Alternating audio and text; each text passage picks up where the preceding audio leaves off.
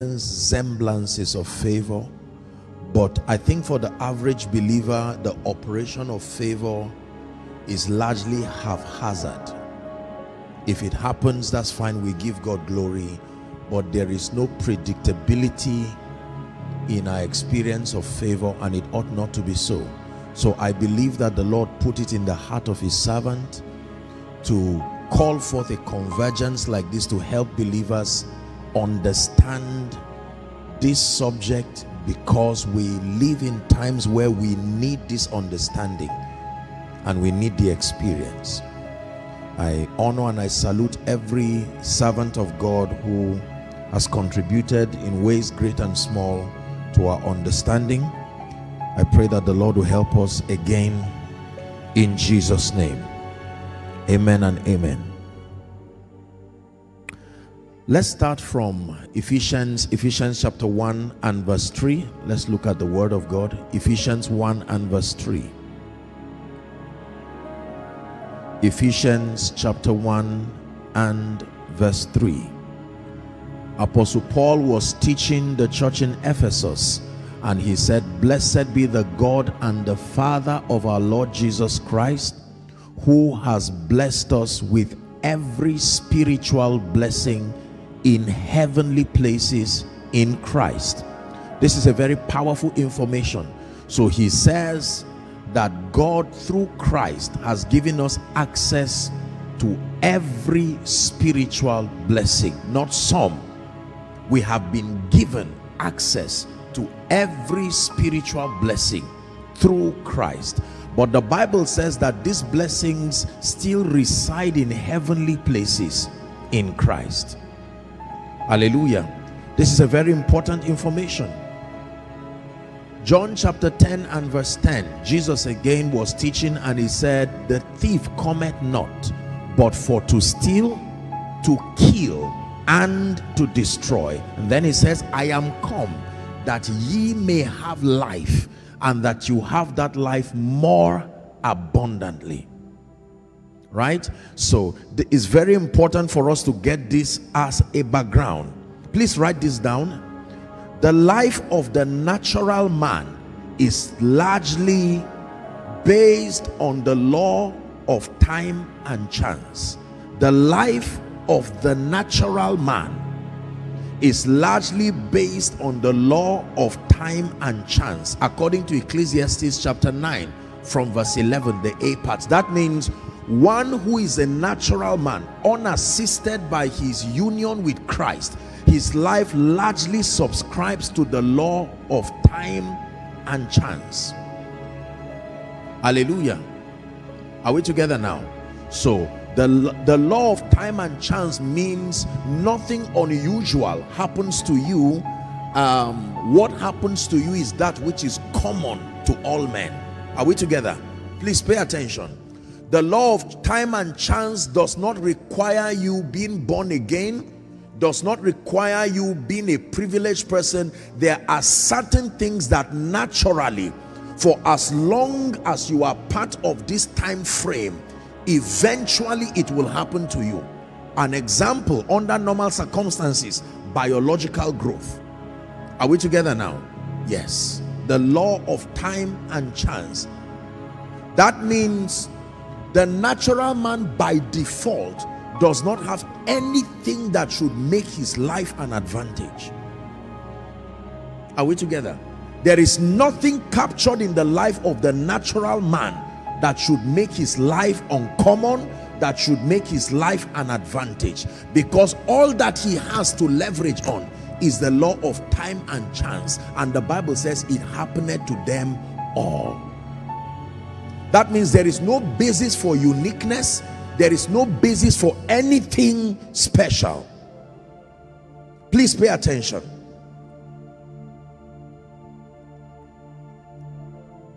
When we get saved and come into the kingdom life, the Bible lets us know that among the many things that we receive when we come into Christ is that life, that Zoe life, the very life of God. John chapter 3 and verse 16 says, for God so loved the world that he gave his one and only begotten son, that whosoever believes in him should not perish but have.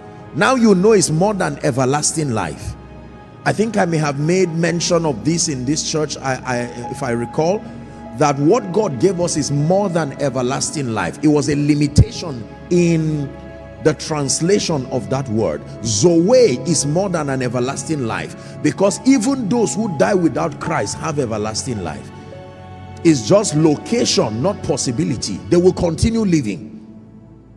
Hallelujah. So the life God gave us is more than everlasting. It's a quality of life, and Paul begins to describe the riches of that quality, that life affords you the privilege to access heavenly blessings given from the Father through the office of Christ. We are really examining the foundation for subjects like favor and so on and so forth. Are we following now? 1 Corinthians chapter 2 and verse 12. 1 Corinthians chapter 2 and verse 12. The Bible says, now we have received not the spirit of the world, but the Spirit which is of God, that we may know the things that are freely given to us by God. Are we together now? That means when you become a recipient of this life by faith, among the many privileges that this affords you is the ministry of the Holy Spirit, who now works in partnership with the Word of God to begin to unveil to you the riches and the blessedness of that which the life has been, that which is contained in this life you have received. Because just because you have received the life does not mean you are aware of the vastness and the riches of all that life captures. You must be enlightened. Are we together now? Please, you need to understand that accessing the riches of redemption is knowledge dependent, more than desire dependent. It is knowledge dependent. Ephesians chapter 4 and verse 18, it says, having their understanding darkened, being alienated from the life of God through the ignorance that is in them, because of the blindness of their minds or their hearts. That means if you lack knowledge and you lack understanding, you can be alienated from the experience of this Zoe life, even though it is a fact that in Christ you have been given access to that life alongside the provisions that come with that life. Did the Bible not say an heir for as long as he's a child? It says he differeth not from a slave, even though he be Lord of all. So the experience of that child, one who is part of the fold, a beneficiary of the inheritance, and one who is a hireling, their experiences will be the same. Why? The gap is knowledge. So let's settle it for a fact that the natural man does not have any possibility of outsourcing any advantage by himself. The natural life of the fallen man does not capture within it any advantage whatsoever. If for any reason your life must capture anything that looks like an advantage, it must be outsourced from a realm that is beyond the natural realm. That's what I'm trying to say. Whether it is diabolic in context or spiritual, sponsored by the Holy Ghost, anytime you see any natural life manifesting superhuman advantages, it already reveals to you that that individual knowingly or unknowingly has fraternized with a dimension beyond the natural realm, because by the natural realm the only possibility here are the things that are common to men. Are we learning?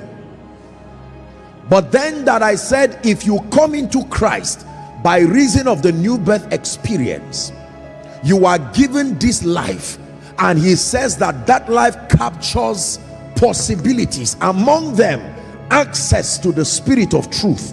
Are we together now? Who the Bible declares that when he, the Spirit of truth, is come, that he will guide you into all truth. So even though you have truth, you must be guided for it to benefit you. Just because it is truth does not mean it will bless you. Are we together now?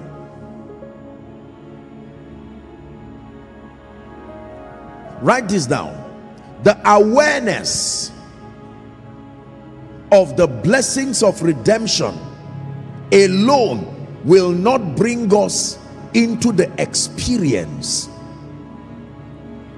The awareness of the blessings of redemption alone will not bring us into the experience. We need understanding. We need understanding.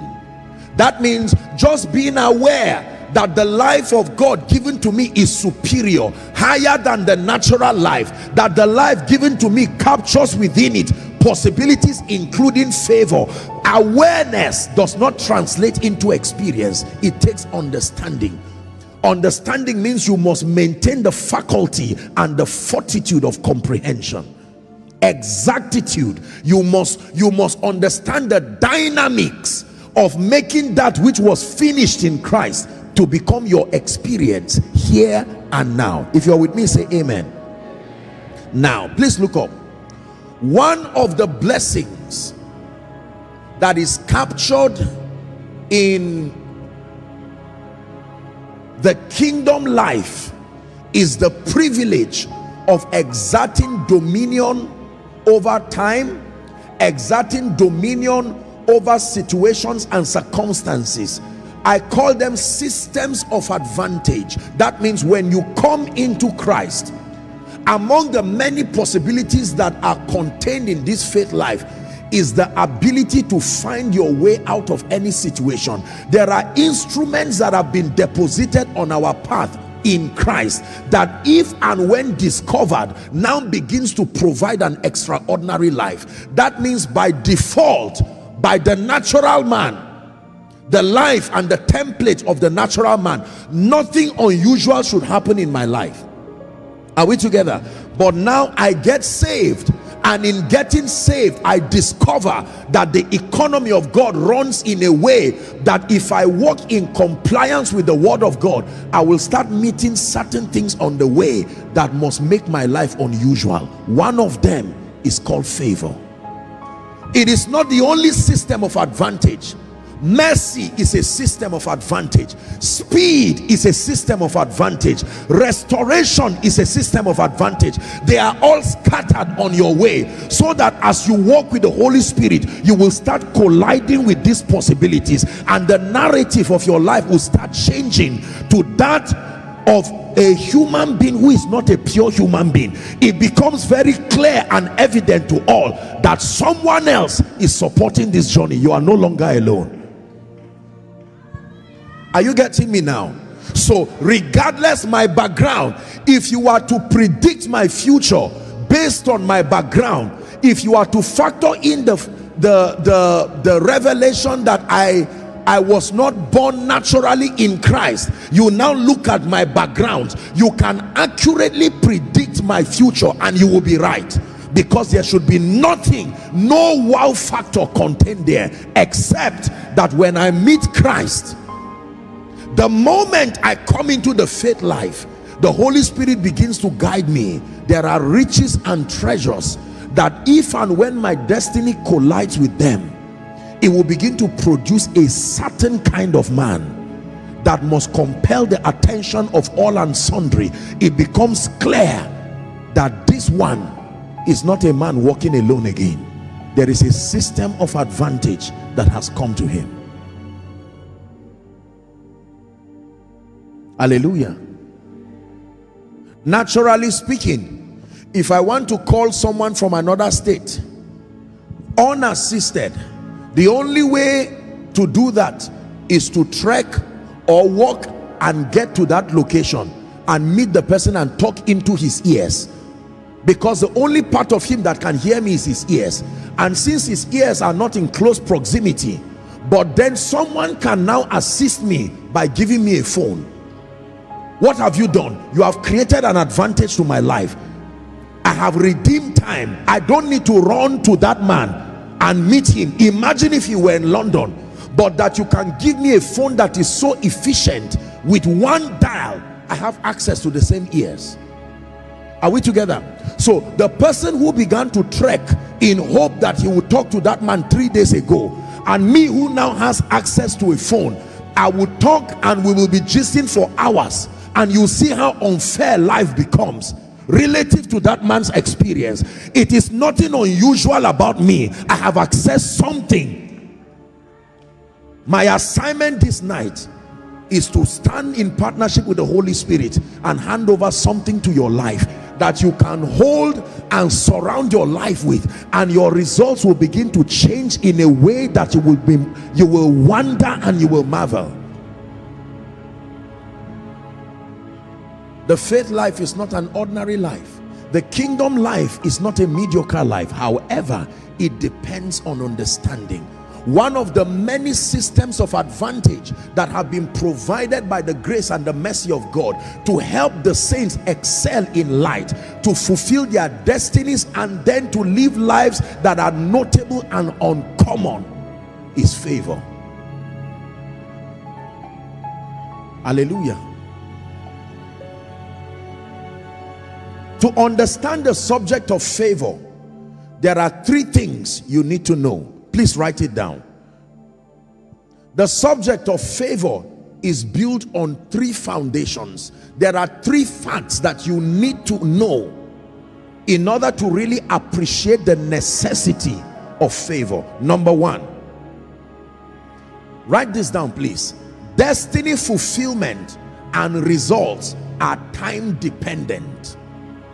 Destiny fulfillment / results are time dependent. That means, why do I need favor in my life? Why is favor, or why should favor be such an important necessity? The first reason is that destiny fulfillment and to produce result in this earth, you don't have all the time. Destiny fulfillment is time dependent. That means if time is against you, John chapter 9 and verse 4. Is God speaking to someone? John 9 and verse 4. Let's hurry up. John chapter 9 and verse 4. Jesus is speaking now. John 9 and 4. Hallelujah. Do we have it projected? He said, I must walk the works of him that sent me while it is day. Jesus is speaking. He says, for the night cometh. In other words, fulfilling my destiny is time dependent. I do not have all the time. If I do not maximize time, a time will come I may not be able to fulfill destiny.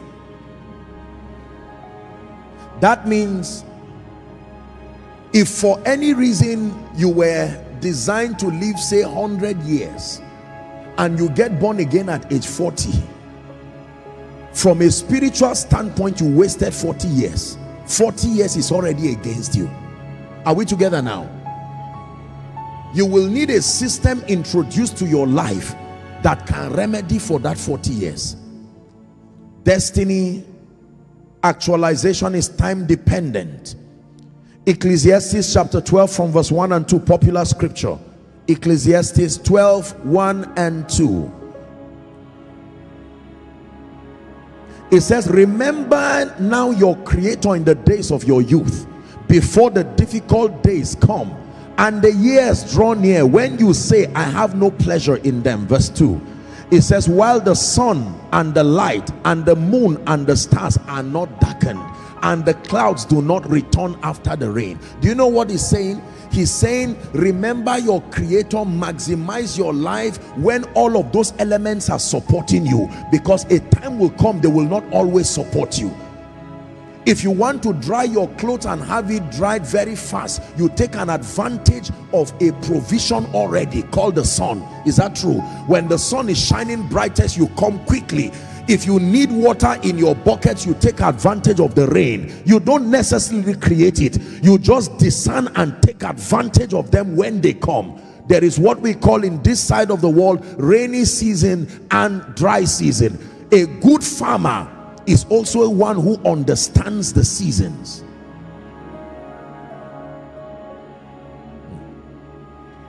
You need to understand that destiny fulfillment and getting results are time dependent. Number two, You need to understand that destiny fulfillment and getting results are also men dependent. Psalms 115 and verse 16. What does that mean? To obtain results and to actualize your destiny, you will need men. This is the world of men. It says the heaven, even the heavens are the Lord's, but the earth has he given to the children of men. That means if anything must happen in this side of God's kingdom, you cannot do it in isolation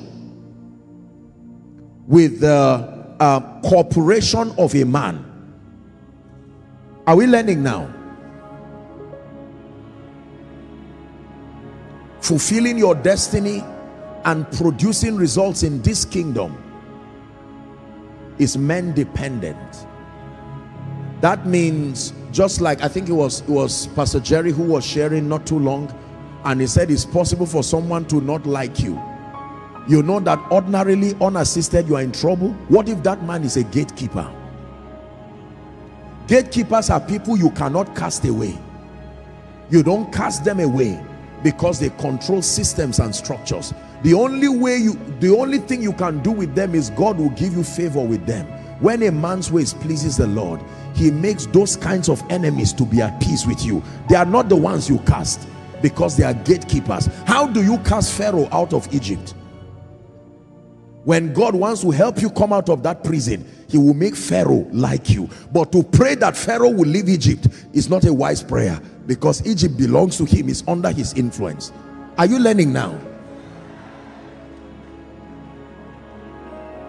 Destiny fulfillment is men dependent. Number 3. The third fact you need to know that necessitates studying the subject of favor is that the whole world lies in wickedness, under the siege of Satan. The whole world lies in wickedness. 1 John 5:19. Very quickly, 1 John 5:19. It says, we know that we are of God, and the whole world is under the sway of the wicked one. That's NKJV. If I can have King James, that will be fine. It says the whole world lieth in wickedness. The whole world means everywhere, including your neighborhood, including the nation you seek to go to. The Bible says the whole world lieth in wickedness. That means there is no physical place of escape that exempts you from the possibility of wickedness, provided you are alive. There must then be a divine factor that immunes you above and against this reality. 1 Peter chapter 5 and verse 8. Apostle Peter is teaching us now. 1 Peter 5:8. He says, be sober, be vigilant. Be sober and be vigilant, he says, because your adversary, the devil, is as a roaring lion, walking about, seeking whom he may devour. So these are facts. They let you know that Satan is not sitting idle. He's not in one place. He's roaming around looking for any destiny that looks like Christ, so that he will waste it, and that includes yours. Are we together? The revelation of favor is built upon these realities. That number 1, let me recap again. The first basis for desiring favor is that to fulfill your destiny, you need to sustain the ability to have dominion over time, because destiny is time dependent. Then destiny fulfillment is also man dependent. If you have time and no man can help you within that time, you will still waste destiny. And then if you have time and you have men and the realm of the spirit, Satan, who is the adversary, comes, he can still make you destroy destiny. Please believe what I'm teaching you. I know what I'm saying. What then is favor? What is favor? To be favored means to be given unusual kindness, unusual acceptance, and unusual access. Please write it down. To be favored means to be given unusual kindness, unusual acceptance, and unusual access. That is what it means to be favored. If these three things are not captured in your life, you are not favored. Maybe you have breakthrough. Unusual kindness, unusual acceptance, and unusual access. These are the tripartite scriptural proof of favor in the life of a man. So when you say I am favored, we don't need to argue. Prophetically, yes, but in experience, we will vet you from the lens of unusual kindness, unusual acceptance, and unusual access. This is what God is doing in the life of someone. Pastor Jerry prophesied so lavishly from the depth of his heart. Let me join my faith with him and your man of God to declare over you these three things in the name of Jesus, who is the Son of the living God. From tonight, that grace that makes for unusual kindness, receive it right now. Unusual acceptance, receive it right now. Unusual access, receive it right now. Please sit down. Hallelujah. Immediately you know the definition of disfavor. Are we together? Aha. You can know that disfavor is at work in my life by also having an unusual dimension of rejection, an unusual dimension of closed doors, empty-handedness. These are biblical indices, so that this teaching now leaves us in two categories. You can know without confusion whether favor is working in your life in experience or otherwise. Favor, unusual kindness. Is there any man in the house of Saul that I may show him kindness for Jonathan's sake? Unusual acceptance. How do you promote Joseph, who is in Egypt, knowing he's not an Egyptian? He said, I am Pharaoh, and only by my word, only in the throne will you be second to me. Immediately blessed him, gave him all kinds of things. Unusual access to anything, the riches, the hearts of people. When it was time for Nehemiah to build, he went and met a king, and the king not only approved, but he gave him the resources. Unusual access. For someone, in the name of Jesus, after tonight, it will be as if you are dreaming. You will find out that in a very strange way. Hear me. You may have heard me teach that everything you are looking for is also looking for you, but not this version of you. It will keep passing this version of you and is still finding another version of you. May that version of you emerge tonight. Please sit down. Unusual kindness, unusual acceptance, and unusual access. Jesus, who grew in favor himself, Luke 2:52, the Bible says, and Jesus increased in wisdom, in stature, in favor with God and with men. He proved the validity of favor in his life by asking someone to go to a road where the streets divide. He says, you will see a colt that no man had ridden on. That means there are people carrying things they've not been permitted to enjoy it, because they are keeping it for certain people. A colt that no man, including the owner, had not ridden on it, yet he was taking care of it. He said, lose that colt and bring it, and if anyone should ask you, tell them it's not that I'm a thief, the master had need of it. I am the real owner of that. You are only a caretaker keeping it. That means there are people holding things. You have even seen some of them, but it's not for them. They don't know why they cannot enjoy it, and yet they take care of it, because they are waiting a mantle that must come upon your head so that they release it to you. And in the name of Jesus, I prophesy, by the power that raised Christ from the dead, whatever must come upon your head to make what is yours to come to you, let it come right now in the name of Jesus. Please sit down. Hallelujah. Genesis chapter 39. Is God speaking to us? Genesis 39, 1 to 4. Let's hurry up so that we can redeem time. The Bible says, and Joseph was brought down to Egypt, and Potiphar, the officer of Pharaoh, captain of the guard, the Egyptian, brought him of the hands of Ishmaelites, and they brought him down thither. We're reading to verse 4, please. It says, and the Lord was with Joseph. Is that in your Bible? It says, and he was a prosperous man. He was in the house of his master the Egyptians. 3 and 4. And his master saw that the Lord was with him, and the Lord had made all that he did to prosper in his hands. Verse 4.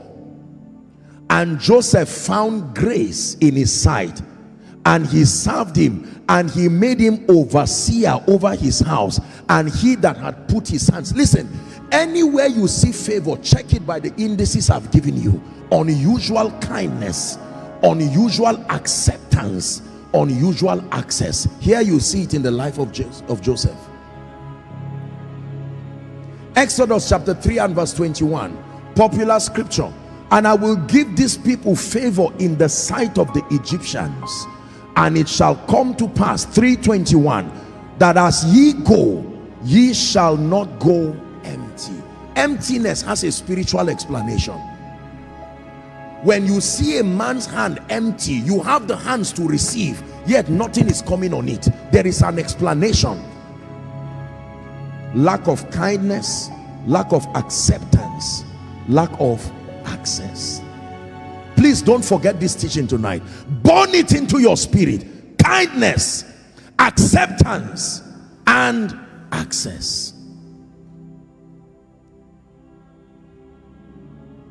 Ezra chapter 7 and verse 6. Ezra chapter 7 and verse 6. Ezra chapter 7. And Ezra went up from Babylon, and he was a ready scribe in the law of Moses, which the Lord God of Israel had given. The Bible says, and the king granted all his requests. How many? Do you still see the formula again? Unusual kindness, unusual acceptance, unusual. What I'm teaching you is a revelation that the Spirit of God gave me on favor. The king granted him all his requests, but the request was according to the hand of the Lord upon him, not according to what the king wanted. There was something on him that was making the king answer everything he said. Read it carefully. The request was granted according to the hand of the Lord upon him. If that hand lifted, the king will say, you are crazy. What did I say yesterday? I've changed my mind. May something come on you. I repeat again, in the name of Jesus, the Son of the living God. The world is too wicked for you to indefinitely have unusual kindness, too wicked for you to indefinitely have unusual acceptance, too wicked for you to have unusual access. Men are not even that emotionally stable to give you the guarantee that every day you come, there has to be a factor that is greater than emotions that will compel men, regardless their vacillations, to give you the same result. It's called favor.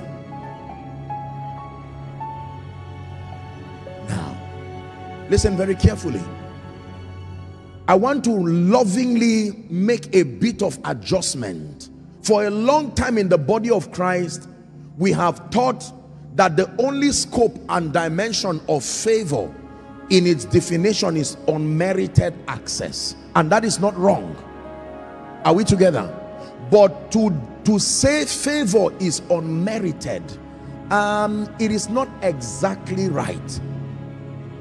The moment you say favor is unmerited, it takes away the responsibility dimension from you. I can tell you favor is merited. Are we together?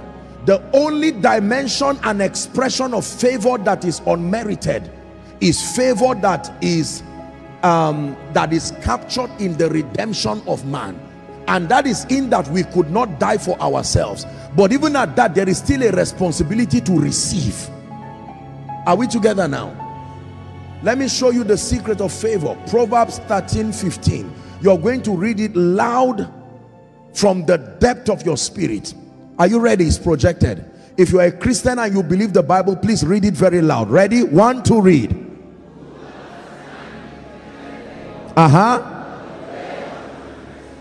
One more time.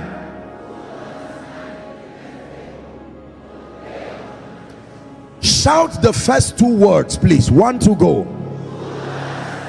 One more time. The last time.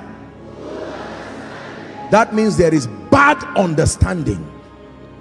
Bad understanding is understanding that leads to the outcome you did not desire. Bad understanding. The Bible says good understanding giveth favor. Like you say, a woman gave birth to a child. Is that true? So now in this example, good understanding and transgression are like 2 pregnant women. Please look up.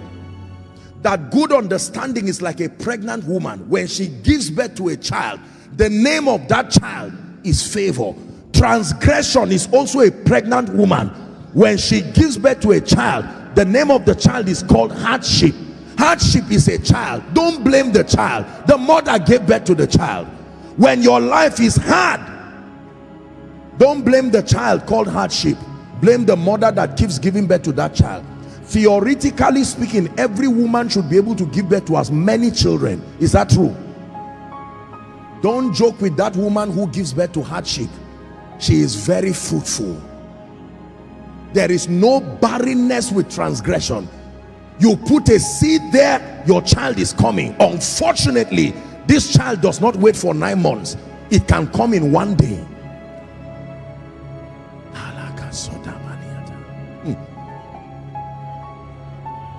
Good understanding, like a pregnant woman, gives birth. And when you come, you come and meet the child already named. You are not the one who names the child. That naming ceremony comes directly from heaven. The child has been named before arrival. And a good understanding is such a fruitful woman. She can give birth every day. In fact, you know it is favor if it happens more than once. If it happens only once, it is breakthrough, not favor. The proof of favor is the ability to make it repetitive regardless the surrounding conditions. Listen.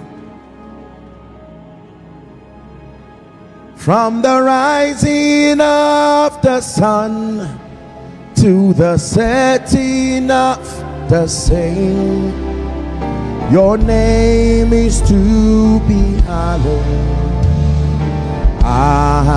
Adonai. From the rising of the sun to the setting of the same, your name is to be hallowed. Please sit down.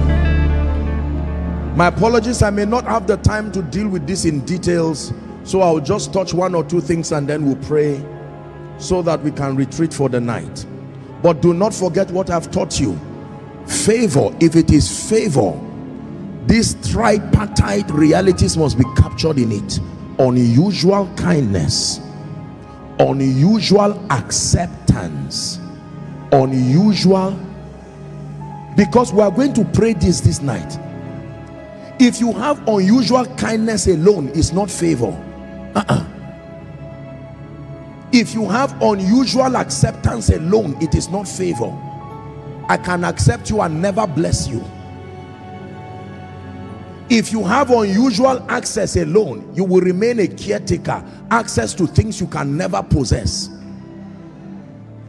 Unusual kindness, unusual acceptance. Somebody came to church tonight to learn something that you will carry and write this date and say, I found the key. After 20 years, you come and meet pastor and say, sir, I came for this conference, Recharge, and I found an authoritative scriptural definition of favor. Unusual kindness, unusual acceptance, unusual. So next time you say a man is favored, don't be in a hurry to say so. Check. Do you find unusual repetitive kindness, repetitive acceptance, repetitive access? You will be learning that the greatest access is not access to resources, it's access to the hearts of kings. Can I tell you the truth? It is easier to open a treasury than to open the heart of a king. Whatever can make the heart of a king be open towards you is greater than the safe in a bank.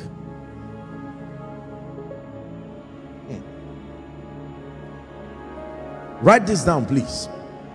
You are responsible for activating the flow of favor in your life.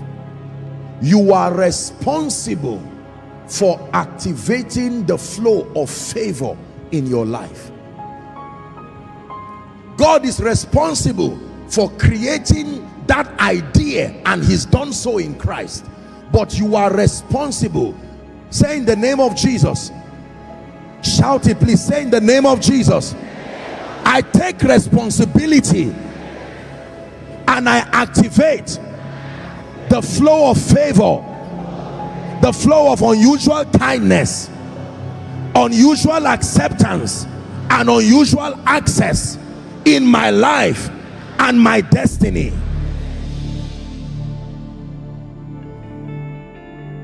I want to run with you right now 6 keys. I may not have the time to explain them.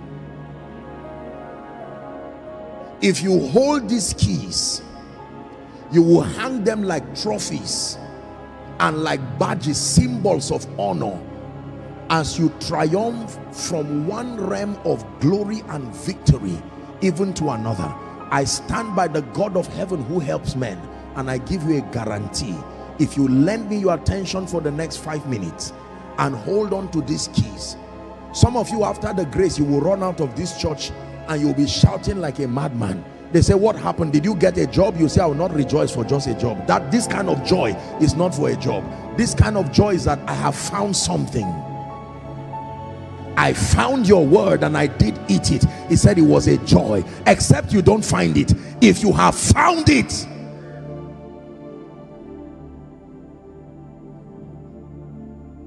this is the factor that has bailed men out of the wickedness, bailed men out of the limitations of background, limitations of culture. Can I tell you, the good land is sitting on these 3 things. Unusual kindness, unusual acceptance. This is beyond a man of God's sermon. Even your brain can relate to what I'm saying. This is not just a spiritual thing. You can know intellectually and spiritually that there's no favor in your life, and you can know intellectually and spiritually that favor has come. You can know the arrival of favor. You can know the activation of favor. Let me tell you this: when favor arrives, it starts work immediately. Favor is one of those spiritual qualities that does not waste time. As it arrives, it gets to work, including this night. Did you hear me? I said including this night. Including this night. Favor is a diligent worker. It delivers the moment it arrives.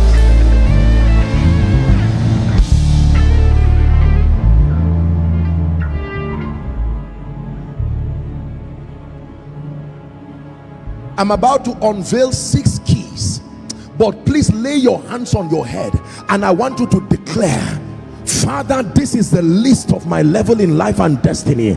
As far as manifesting destiny is concerned and being part of your program for my life, these keys, I receive them into my spirit. Someone who came to church, pray from the depth of your heart. Someone following online, watching by television, here is God delivering to you a system, a major system of advantage.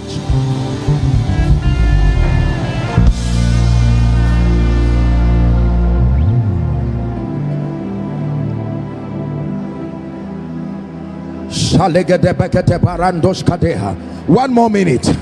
One more minute. I assure you, you are not wasting your time. Some of you, your prayers of 2015, 2016, 2017 is being answered in one sermon. Pray. Don't be distracted.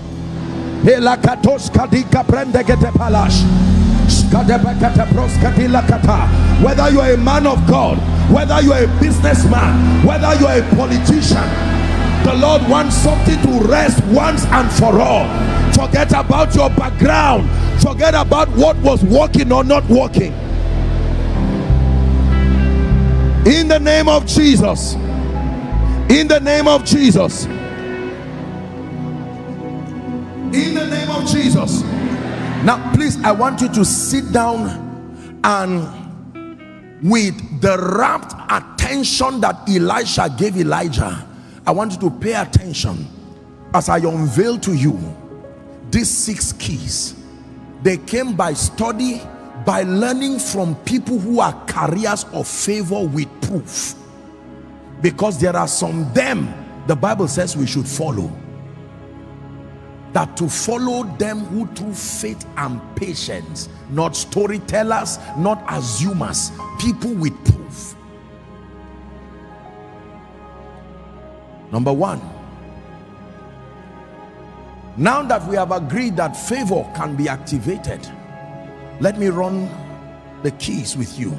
The first key that activates favor in the life of any man, regardless the situation, is honor. Key number 1, honor. Please write it down. There are people who will never experience favor in their life, believe me, because they have not learned the power of honor. What is honor? Honor is the discerning, honor is the celebrating, and where applicable, the rewarding of men for their uniqueness. If you do not master honor, you can be a child of God and you will fall short of the potentials as far as walking in this system of advantage is concerned. Honor is the discerning, honor is the celebrating, and honor is the rewarding of men for their uniqueness. Romans 13:7. Media, please help us very quickly. Romans 13:7. It says, render therefore to all their dues. Is that in your Bible? Tribute to whom tribute is due, custom to whom custom, fear to whom fear, honor to whom honor. There are people deserving of honor. There are many preachers, businessmen, career people, young people who remain grounded. Listen, the anointing of the Holy Spirit was only supposed to fight what was caused by demons. So before you introduce the anointing of the Spirit to fight over something, be sure that the problem was caused by demons, because if it is God himself fighting you, the anointing will not solve the problem.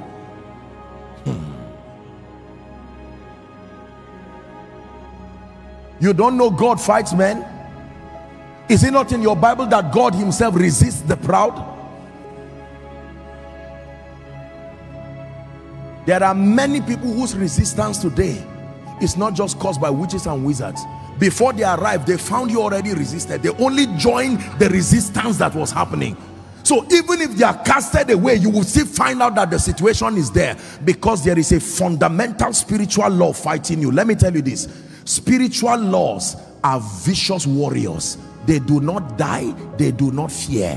When a spiritual law is fighting you, only God in partnership with your obedience and his mercy can bail you out. You cannot cast away laws. Please listen, please listen. Listen and thank your man of God and his dear wife for investing in your spirit. Honor. We live in a world where we are experts as downplaying the sacrifices of people. You see people who have invested time, energy, and saying, oh, they were just lucky, they were just fortunate. You see, let me tell you this. Dishonor is a sound in the realm of the spirit, and there are forces, there are spiritual immigration officers assigned to detect it, whether it is done in the secret or done in the open. You are trying to be a billionaire and you see a billionaire who started his story by sleeping on the ground, and you do not know the various forces he combined to rise. You just say all these corrupt people, foolish people. That sound is registered in the realm of the spirit, and any day you want to open the realm of wealth, that book of remembrance is open. This guy, based on his dishonor, is not authorized access. Remember, favor again, unusual access. Please listen very carefully. There are many people who want to walk in certain dimensions, but they never honor and appreciate those who are carrying that grace. They just feel what is there. I want to walk in the healing anointing, and yet anything that looks like the healing anointing, I just insult it. I'm trusting God to get a great place like this. What is there? A good land. Maybe they just gave him. I'm sure somebody just sowed a seed. You see, let me tell you the truth. Whether you say it to his hearing or you say it in the secret, the laws of the spirit don't sleep. I want you to know why many people have programmed woes over their lives. They are carrying self-inflicted curses by reason of dishonor. Especially this our generation of young people who don't have any regard for successful people. Anybody just feels, oh no, this one, yeah, nothing is really working, it's just like that. Please practice honor.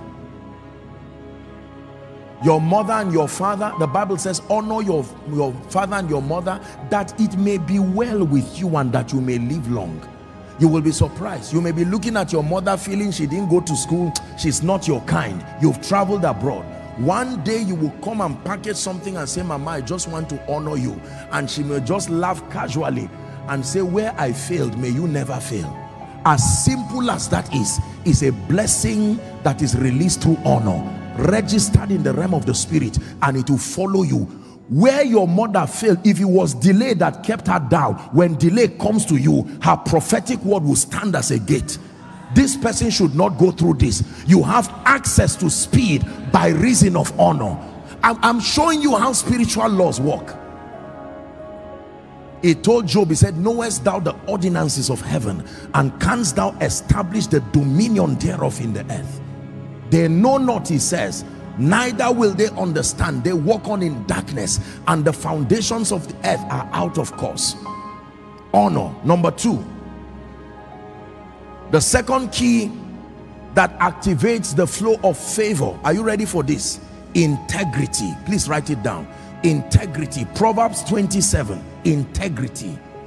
Integrity comes from the word integer. It means sameness, unbendedness. Integrity. It says the just man walketh in his integrity, his children are blessed after him. His children there does not just mean his biological children. Your child is anything that comes out of you, your ideas, your inventions. It says because you walk in your integrity, anything that comes out of you is empowered to prosper. There are many believers who do not have integrity, and yet we continue to claim favor and hope it will work. No. Number three, for sake of time, good understanding bringeth favor, but the way of the transgressor is not a sinner. The transgressor is a perpetual violator of God's principles. Are you ready? The third key that activates favor in the life of an individual is called value and contribution. Proverbs 18:16. Value and contribution. I can assure you, to the degree to which you are valuable and you contribute to the well-being of men spiritually, economically, sociologically, that is the degree to which you drive disfavor from your life. Please read with me what is written here. Let's hurry up, we have just a few minutes. Ready? 1, 2, read. A man's gift will make room for him. He didn't say will bring him before men. Your gift is a promoter. It can bring you before a class of people called great men. Hallelujah. A man's gift spiritually, a man's gift intellectually, a man's gift economically, a man's gift all-wise. What is your gift? Anything that constitutes an advantage in your life and can be deployed to be a blessing is a gift. How many believers want favor in their life and they ignore it? And yet you find out that there are people who may subscribe to this. You do not see a gifted man who loves God and has refined his ability with honor and dignity and then leave that person in shame. It may not always be so. I'm showing you the keys. Please do not forget. Number 1, honor. Number 2, integrity. Number 3, value and contribution.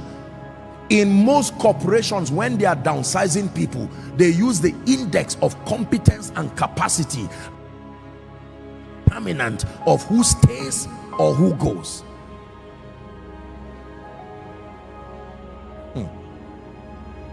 Number 4, the 4th key to activating favor in the life of a man is the power of relationships.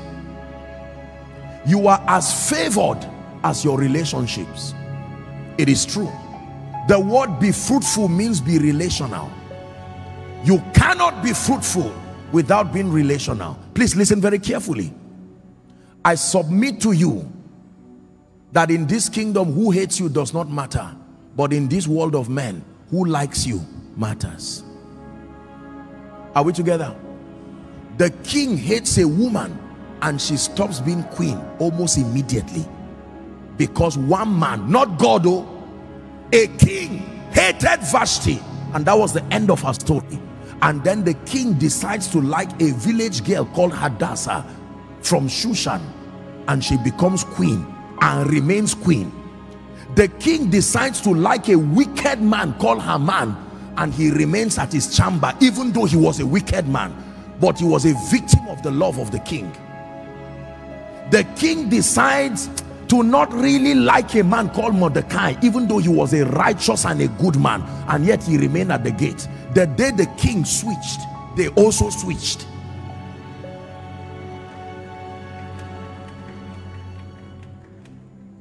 Listen, the heaven of heavens are the Lord's, but the earth has he given to the sons of men.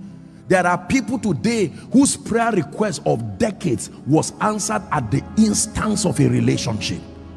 Everything in this kingdom operates on the strength of your relationship. First, your relationship with God through his spirit, your relationship with mentors, fathers, your relationship with strategic destiny helpers. You are as strong as your connections. Strategic relationships. Hallelujah. This is very powerful. When God wants to bless you, among the many ways he blesses you is to shorten the distance between you and the relationship that connects you to the next level. Let me ask you an honest question. Is there someone in your life today that you can call at any time and tell him I need help, and you say right away, over my dead body to watch you in this situation and not arise for you? If you do not have such a person, let me give you a prayer point. Use July and pray and say, Lord, out of 7.6 billion people, I am not that evil. Nobody considers me to be such a blessing that I am worth their waking up in the night. There are people who may not have money, but they are wealthier than those who have money, because everybody who has money likes them.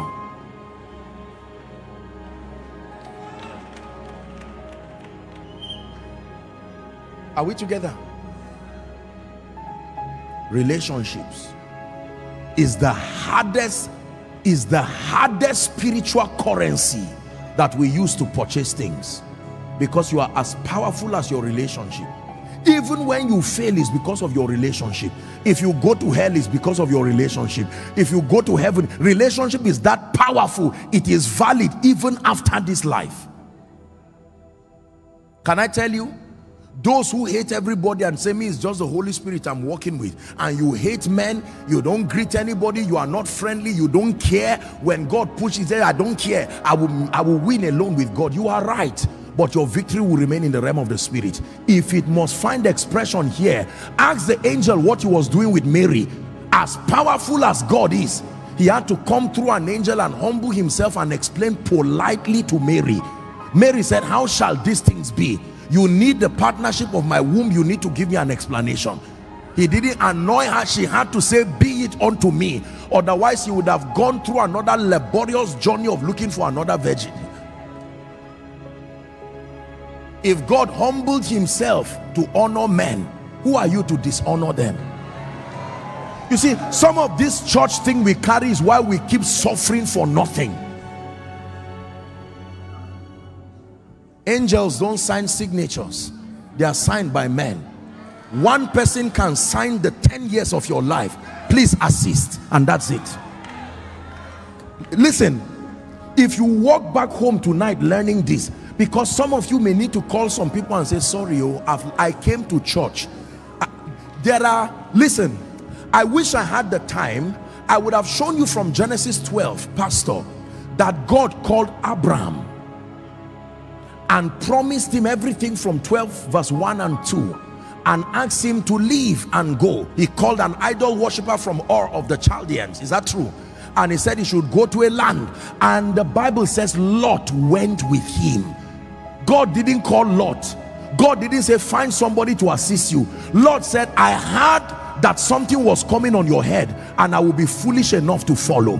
By the time we get to Genesis 13, we don't know who was blessed and who tapped from who, because both the blessed one and the person who followed by relationship had the same thing. They got to a point where their men started fighting, but the foolishness of Lot was he forgot that it was relationship. The Bible says Abraham met him and said, we be brethren, let us not fight. Choose for yourself, because for me location does not matter. I'm the one carrying it, but you choose anywhere. Lot did not discern what Abraham was saying. Please listen, we're wrapping up. And the Bible says Lot looked at a place, it was lush near Sodom.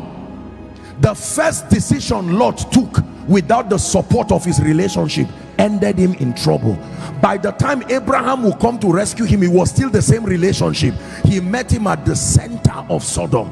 He was still in touch with the God of heaven, yet he was a victim of the absence of relationship.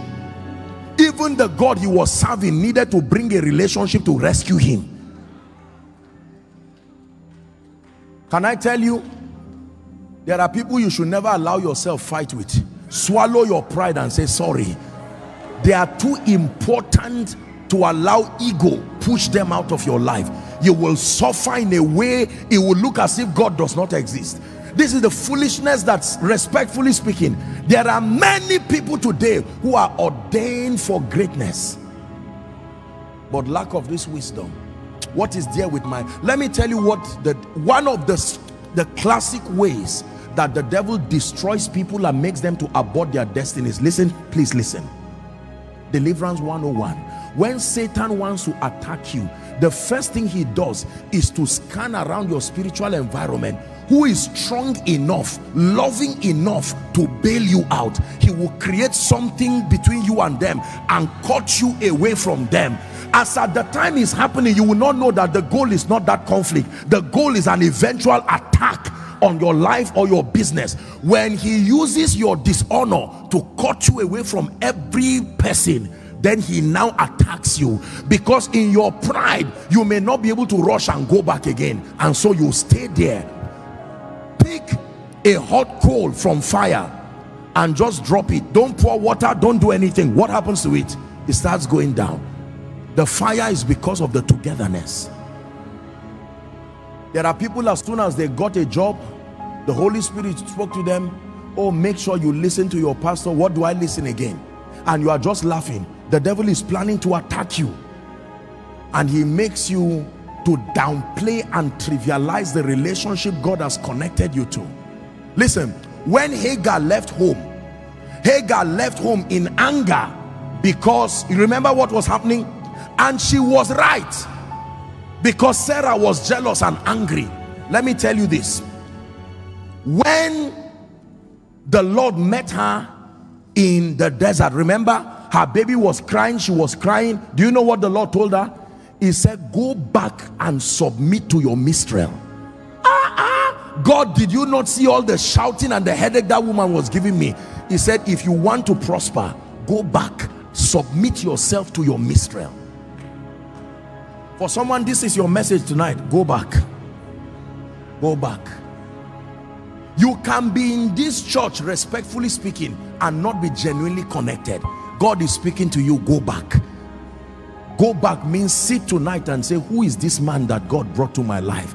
He may be laughing with me every day. We may be hugging ourselves. We may even be eating. Hallelujah.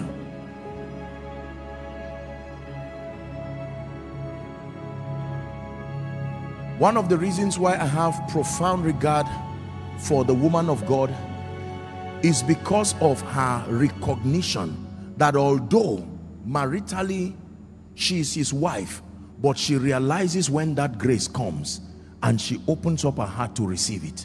Let me tell you a story. I have just about 8 minutes and we'll pray. Listen carefully. True story. Many years ago I was in a conference, and then a man of God shared this story. What was the story? That in a church like this, the man of God and his wife, things were not happening in their lives at all. Favor zero in their family. Yet in the church, doors were opening. People would come and testify, pastor prayed for me, and because you see, the anointing upon you does not work for you until you become you humble yourself the same way a member humbles themselves. That's the only reason the anointing will work on you. The anointing that is upon your office does not respond to just because you are the carrier. No, listen, the tanker that carries fuel, it does not fuel it from the tanker. It must queue too to receive the fuel, even though it is the tanker carrying the fuel. So don't you say that I'm carrying the anointing, it will work for me. I listen to my own messages and I get down on my knees and I lift my hands when that man of God is prophesying. Let me finish my story. So one time they were, how could you be excelling in church? You would speak over people, but at home things were going down. One day it was a service like this, pastor, true story, and the man of God's wife got up and just walked out. Imagine the woman of God just getting up to walk out. People wonder and say, what happened? Even him, he was concerned. He finished service very quickly, finished counseling, and he rushed home. Honey, what is wrong? Did I say something? Did I do something on stage? She didn't answer a word. He sat down at the table to eat, and the next thing, she came to serve his meal, and he noticed the tray had changed. He said, what is all this one? We've been married for how many years? Let's please bring food for me. You know. And she brought a different kind of cup, brought everything until she dropped the last item, and she got down on her knees. She said, servant of God, my home is in trouble. The man said, suddenly the same anointing he felt on the pulpit came there, and he laid hands. This is his wife, but she said, I've not been enjoying the grace upon this man of God because all he has been to me is my husband. Listen, all men are multidimensional. The part you relate with is the part that blesses you. If you relate with your brother alone, the man of God can be a prophet, but the only thing you will get from a brother is stories about how the family is faring. That is a brother's reward. Is someone learning now? How many people are making maximum impact across the globe, and yet some of the closest people to them only know them as friends, classmates, tribesmen, colleagues. Relationships are powerful, but beware of the dimension you are relating with. Relate with all the possible dimensions invested in that man that makes for your glory. Are we together?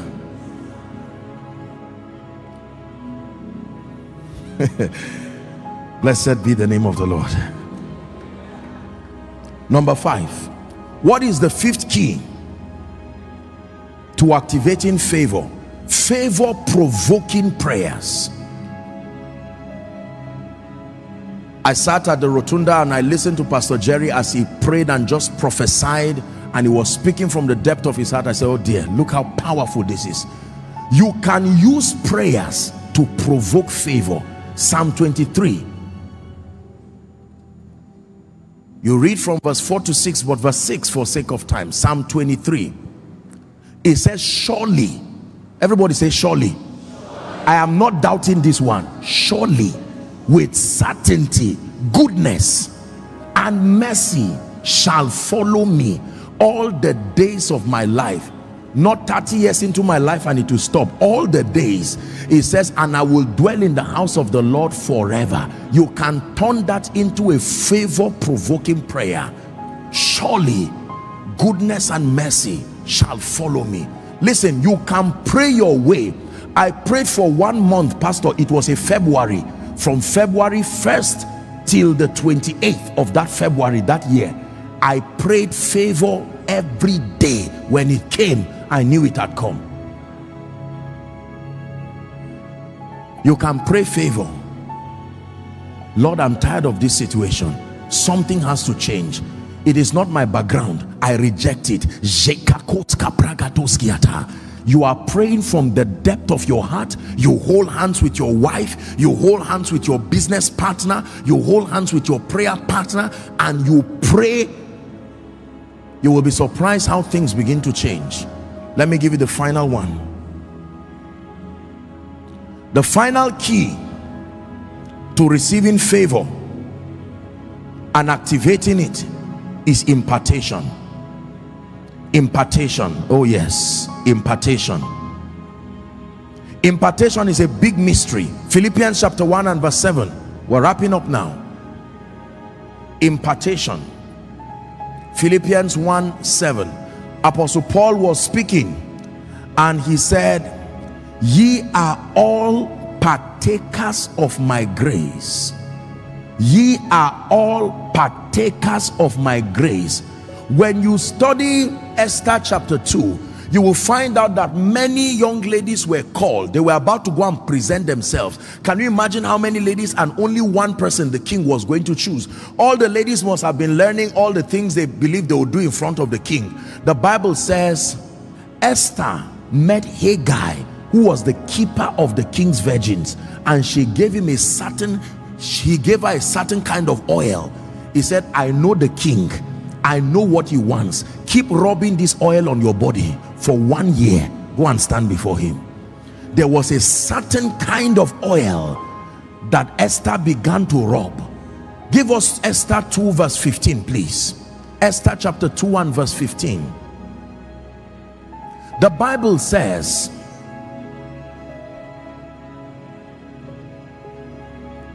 and Esther obtained favor. Please be sensitive now. I just have like 4 minutes, but something is going to come on people now. And Esther obtained favor in the sight of how many? I forgot to tell you, favor works with the power of sight. When favor is at work in you, the only person who may not be able to help you is a blind man. But for as long as they can set their eyes on you, it's in your Bible. She obtained favor in the sight of all them that looked upon her. Verse 17, Esther 2 and 17. Even the king could not resist it. And the king loved Esther above all. That means before she came, there were others he was considering. As soon as she arrived, Everything that had happened before her arrival did not matter again. The Bible says she obtained grace and favor in the sight more than all the virgins. Impartation. Can I tell you, there is a real grace for favor. Believe me when I tell you, when the grace for favor comes upon you, it works like HIV. HIV is not what kills you. HIV opens the door and keeps it open for any other sickness. That's how favor works. So favor opens the door. Speed, you can come in. Breakthrough, you can come in. Whatever it is, you can come in.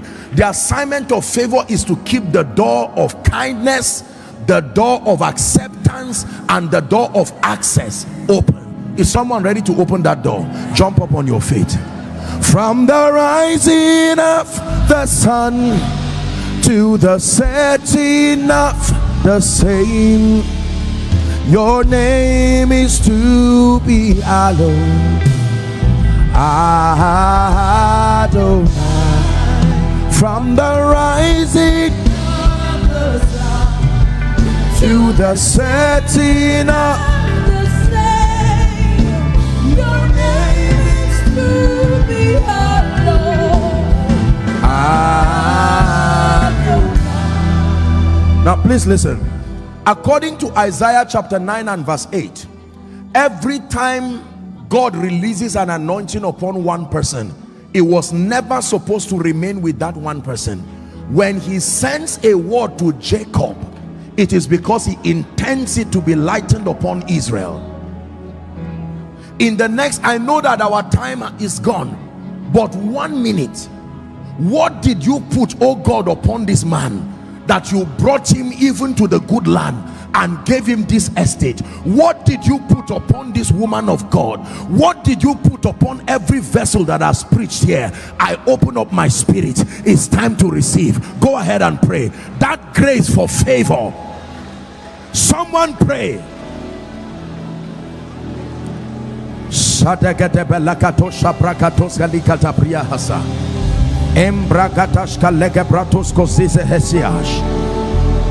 Someone pray, someone pray. You can carry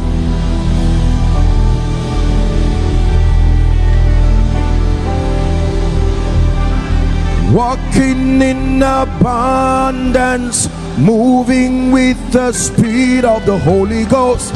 I am favored. Pray.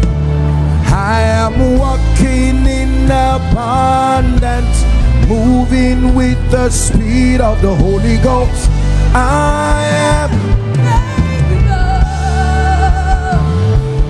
I am walking in abundance, moving with the speed of the Holy Ghost. I am favored. One more time, someone is praying.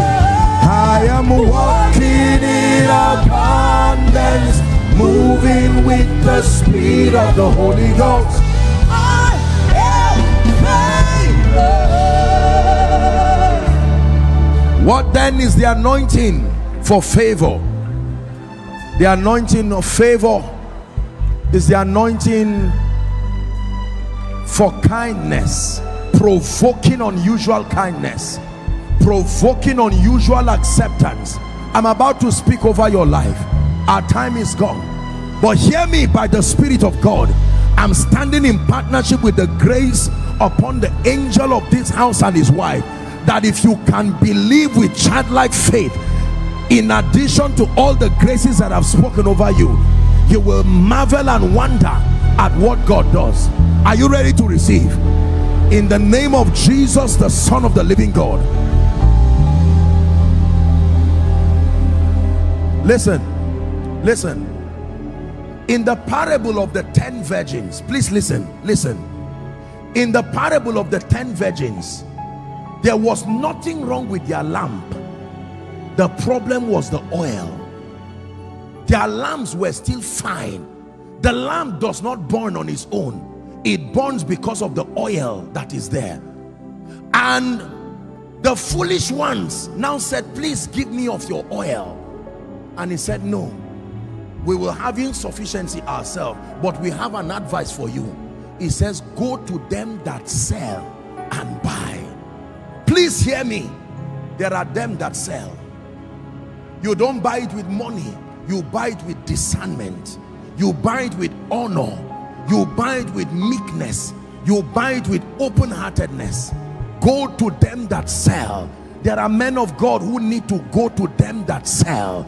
There are businessmen who need to go to them that sell. How do you know them that sell? You know them that sell by the results that surrounds their life. I can tell you by the privilege of God's grace, standing in faith with your man of God, there are them that sell. You have lifted that currency of discernment. You have lifted that currency of humility. You have lifted that currency of meekness. Now you are ready to receive. In the name of Jesus, I stand by the God of heaven who helps men, and I speak over someone here by the power that raised Christ from the dead. From tonight, carry the grace for unusual kindness.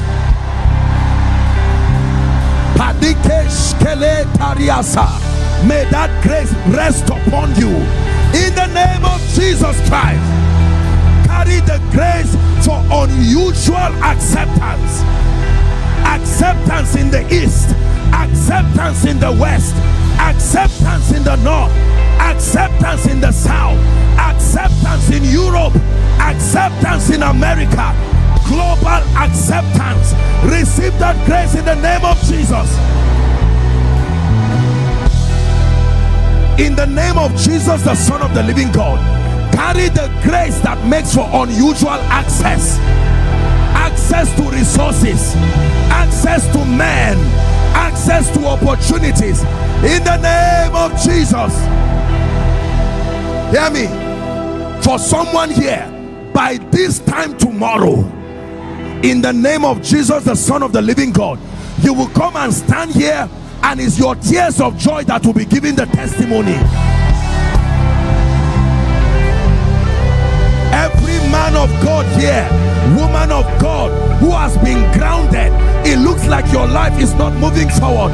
By this force of favor, I push you prophetically. Go forward.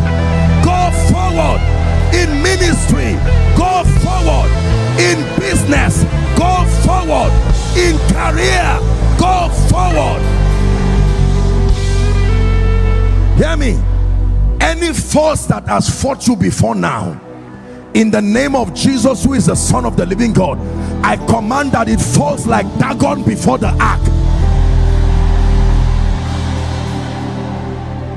And finally, I stand in faith here,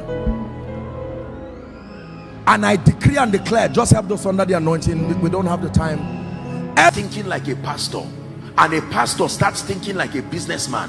When a politician starts thinking like a man of God, and a man of God starts thinking, there is the sharing of that understanding, because they are ultimately motivated by the same goal, that all men through him might believe. Acts chapter 1 and verse 8. But you shall receive power after that the Holy Ghost is come upon you. It says there again, Jesus is speaking, that you shall be witnesses unto me, both in Jerusalem, Judea, Samaria, and to the uttermost part of the earth.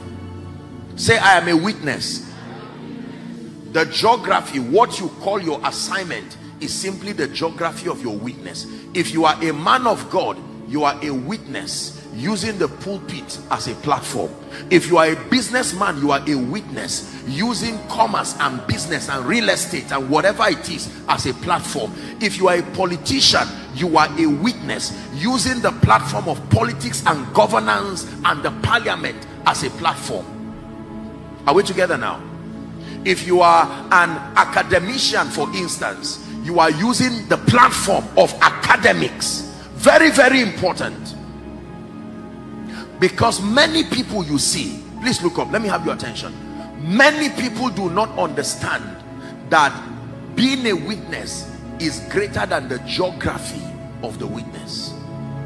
So you say, I am a businessman. You are right to the layman. I am a preacher. You are right to the layman.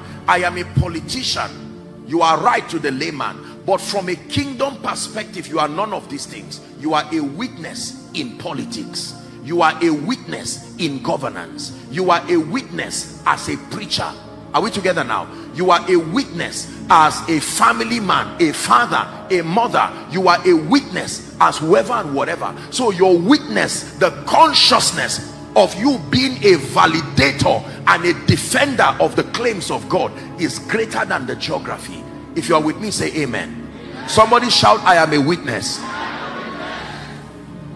If you understand that you are not just a businessman, but a witness as a businessman, what you will do with that money will be different from someone who is just a businessman. If you understand that you are not just a preacher, you are a witness using the platform of preaching, the way you will preach will be different. The carelessness and the recklessness that happens around, sadly, around ministry, business, politics, is because people do not understand that they are witnesses. A witness is a validator. That means everything you say, everything you do is supposed to be proving the reality of the lordship of Jesus Christ. Is someone learning this morning? Hallelujah. Let's look at the scripture that I believe will bless you, and then we'll find somewhere to tie it down for this discussion this morning.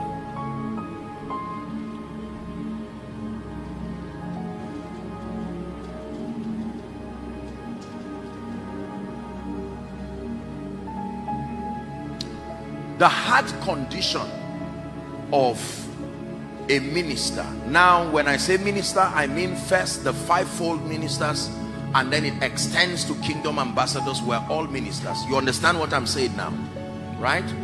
There is a heart requirement. Listen very carefully. God does not just use people carelessly. There is a heart condition and a heart requirement that God looks for. And let me tell you this, if God does not find that, you will never truly be used mightily by God. Most people have missed out on the opportunity to be greatly used by God because of their heart condition. Proverbs chapter 23 and verse 26. Proverbs 23 and verse 26. Very quickly, please, let's look at it. Proverbs 23 and verse 26. If you see it projected, can you see it there? Please read with me. Let's read together. 1, 2, read. My son, give me your heart, and let your eyes observe my way. Please look up. The first requirement is the correction and the surrender of your heart. Can I tell you, everything you do that is right or wrong stems from your heart condition. You may have heard me say it in my teachings. You can fast all you want to fast. You can pray all you want to pray. You can do every kind of night vigil or spiritual exercise you want. That the only thing that gives your spiritual exercises credence is the state of your heart. Please say, the state of my heart. The state of your heart vetoes your fasting. The state of your heart vetoes your prayer. The state of your heart vetoes your word study. The state of your heart vetoes your good communication. Many people have every other thing in place, but the state of their heart, the motivation behind your heart, the things that you do. Can I tell you, allow God in the next 1 minute to do a surgery in your heart. There are people who got into ministry fivefold today simply because they heard that when a man preaches, they give him honorarium, and they feel instead of getting a job that I'll be collecting 40,000, when will I gather enough to build a house? Let me quietly go to the vineyard. That corrupted motive. So after 3 years, when it looks like it's not happening, it will be easy to receive power from the devil, because your motivation was never to see Jesus glorified.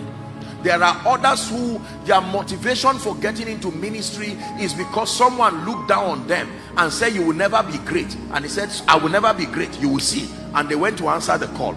Other people they submitted their job with NMPC, civil defense, you know, all of this place. And I'm not being sarcastic. They didn't seem to get jobs, and they say, instead of wasting away, at least let me be a pastor. I know that there will be one member who believes in me enough to sow into my life. Off they go.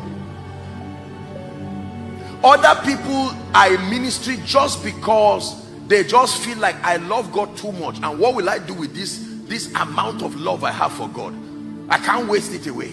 Business is too small to express that love, so let me get to ministry. The state of your heart is what gives you the staying power in ministry.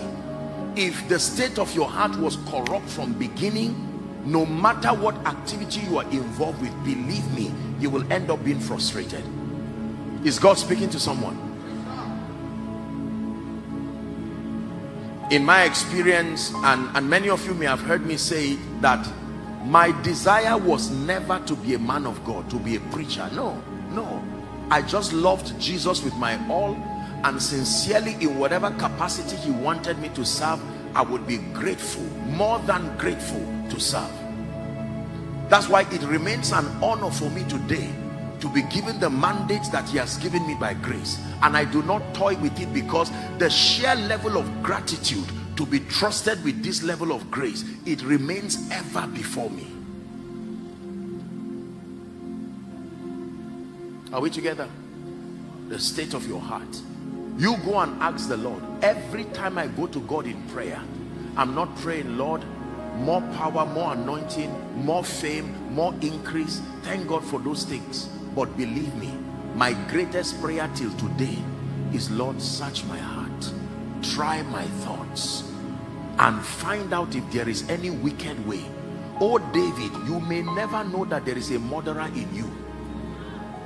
You see, let me tell you how the heart condition works. When you see God not bless and help certain people, don't fight him. He knows what he's doing. If you saw the little David, you would never know that there was a murderer hiding in that boy. There are many wrong things in our heart that an opportunity has not yet been created for it to find expression, but it does not mean it is not there. For instance, you never know whether you like women or not. To you, you say, God, for me, no, women, may God forbid it. How do they do that thing? In the name of Jesus Christ. You go and ask David. You never knew that you can fight and kill because somebody called you Joshua Selman instead of Apostle Joshua Selman. You didn't know that there was that lust for power and honor. And while you are starting, God says, beware, walk on this. Can I tell you, whatever God tells you to walk on, don't argue, just walk on it, whether you understand it or not. You never knew that you could kill for money. You could tell lies. You never knew that you could sit down in front of a herbalist and say, I'm tired of this. It must work. By whether if God is not going to help me, what the heaven helps those who, you know, those kinds of wise sayings that come from frustrations. And now you sit down there. I know you are laughing, but I hope you are learning.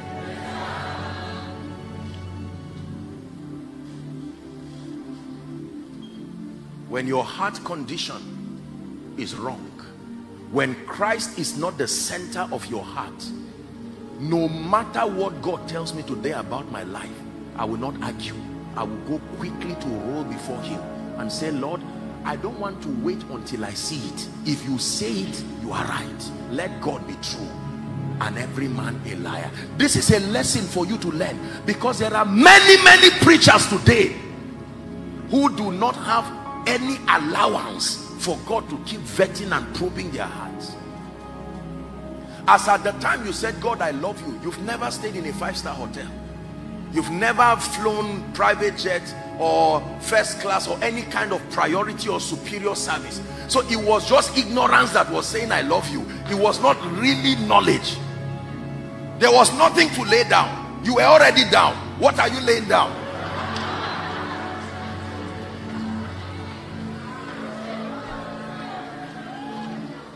But by the time you are in the midst of plenty, God lifting and honoring you and helping you, can you still go back and say, God, they may be clapping for me, but here is my heart again?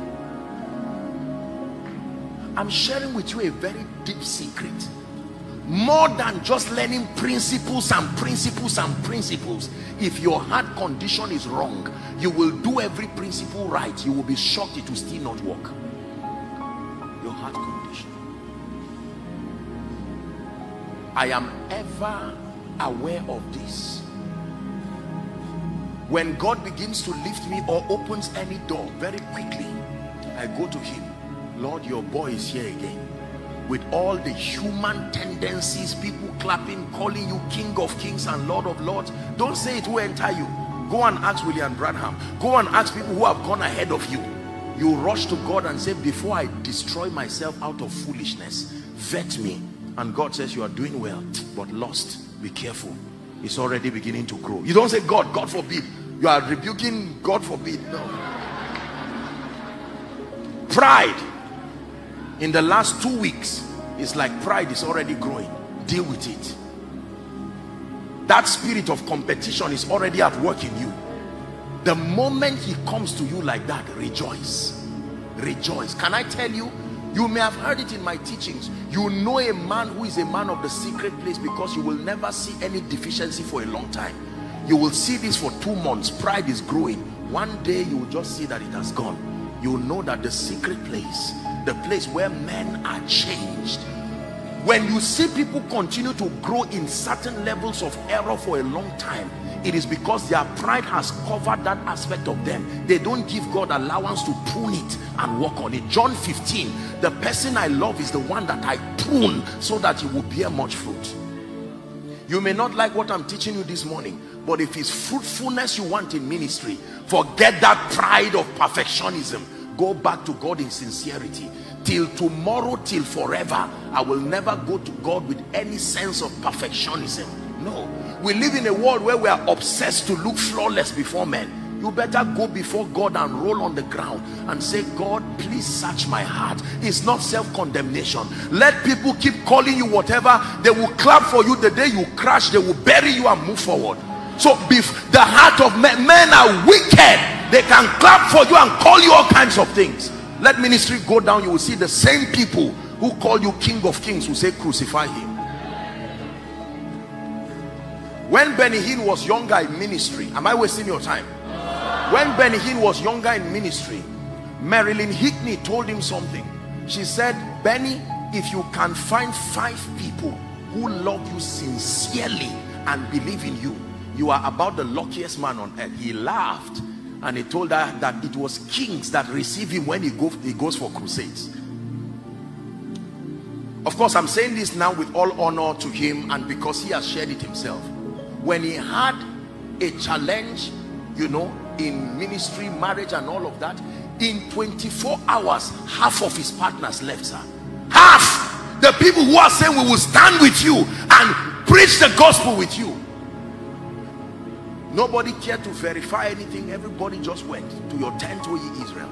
And he stood there broken with bills, in debt.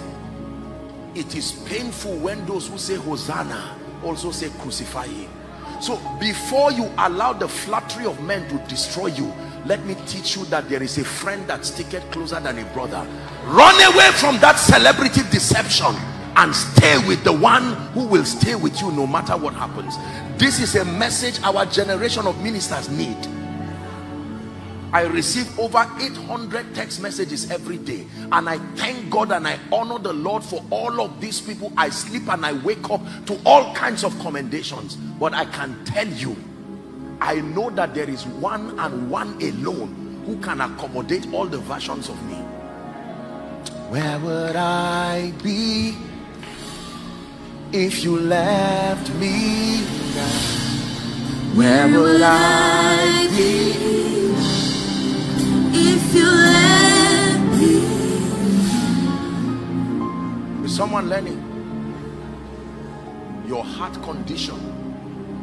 That's why God can take another man's prayer request and give to one as a gift, because he has found your heart condition so right.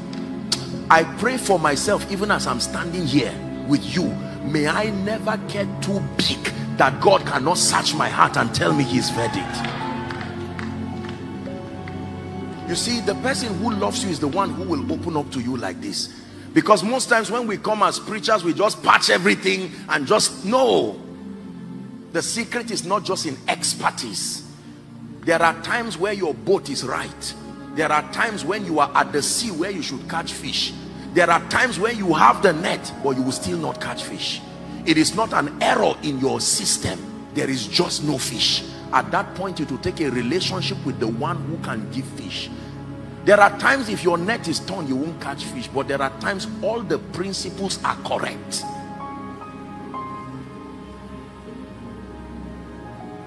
If there is one secret I want to teach you today about ministry, there are a few other principles that are powerful, but the greatest of them that I've seen in my life, and believe me, with all humility, I know what I'm saying.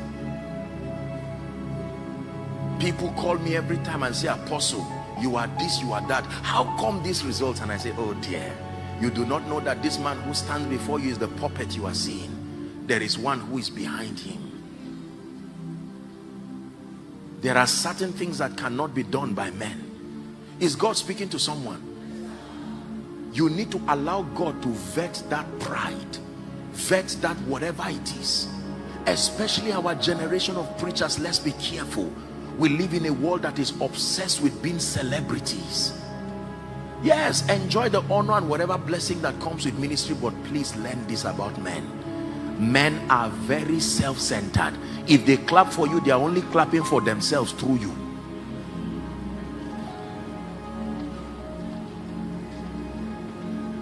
You're my treasure, my priority. Who can compare to you? For great is the measure of your royalty, O morning star, you truly are.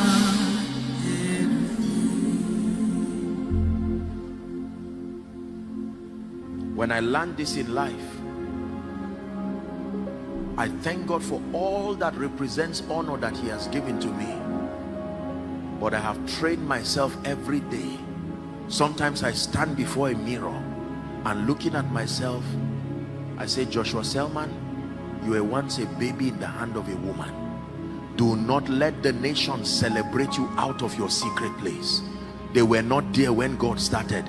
They only met you at the corridors of greatness, and they don't have enough patience to stay with you. Stay with the one who started with you when you did not look like it. Preachers, some of you here are frustrating yourself and killing yourself over land and building issue. Leave that and go back to the secret place. Go back and say, Lord, I may not have members. I may not have great followership across the globe, but one thing I have is you, and you are that treasure. Are you learning? Lord, what is it about 1 billion that you cannot give me? And he says, you are right. Your heart condition, I love you too much to give you 1 billion. What do you mean you love me too much? When I gave you 10 million, I didn't see you again. You disappeared and ran away. Morning devotion, I'm flying business class, I have to hurry up. And he says, just because of 10 million naira? No, I love you too much to keep you in that state. You know, when people claim things in church, now I'm a man of faith, don't get me wrong, but when people claim things, you know, sometimes I just watch with wonder and I say, what do you think God is? A robot?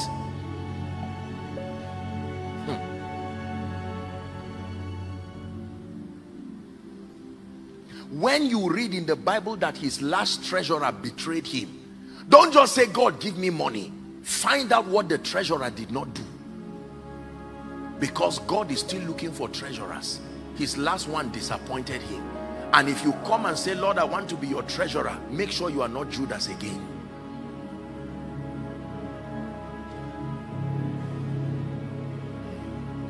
Can I tell you, go and learn all the Greek and the Hebrew you can learn. If your heart condition is wrong, you will be surprised how you will know so much and yet doors of ministry will not open. Go and try to know all the connections of men. Go and learn the principles. Go and receive different anointing oils from men of God and pour it at once on your head, because of how determined you are to carry the anointing. And you will be shocked. You will only look like a herbalist. Nothing, absolutely nothing will stay there, because your heart condition. Please do not forget this. Jeremiah 17 from verse 9 and 10. The heart of man is desperately wicked. Who can know it? Any man, including Joshua Selman. The heart of man is desperately deceitful above all things and desperately wicked. Who can know it? Verse 10. Please read together if you're a Christian and you can see it. Are you ready? 1, 2, read. I, the Lord, search the heart. I try the reins, even to give every man according to what? Not according to his begging, not according to his desire, according to his ways and according to the fruit of his doings. Let me tell you sincerely, believers, I have had the honor and the privilege of talking with the fathers of faith in this nation and across a few other nations. I've had the honor of learning wisdom from several people. I can tell you, behind the giant genuine exploits that you see is a heart that is broken, humble, malleable before the God of heaven. When people say great people are proud, I say compared to what? Someone can bring me a cup of water now, and based on someone's mindset, this is pride. Why didn't I go and carry it myself? So when people say people are proud, I say based on what standard? You have to look at where the person is standing first. You can meet someone washing my clothes now and say it's pride. What is it about washing that? Believers, please go for a retreat. Use this conference and go. It's an advice. Go for a retreat. In that retreat, don't put your hand in your pocket. Lie on the ground flat. Carry your certificate, carry your Bible, carry your ministry CSC document, and say, Lord, I hand everything over to you. If you do not help me, I don't know what tendencies are in my heart. Carry your business, your company, whatever it is, your accolades, and cry before God, and he will come to you and say, because you have shown me that your heart is right, let's go. And I'm telling you, it will look like you held a charm. In 1 month, God can open doors for you in a way that will surprise you. I know what I am saying.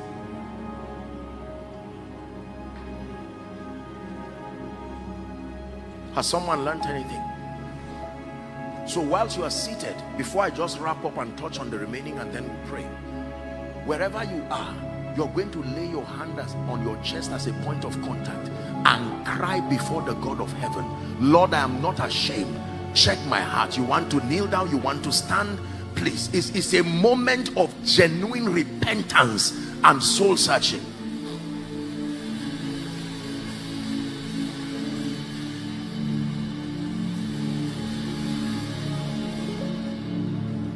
Cry before the Lord.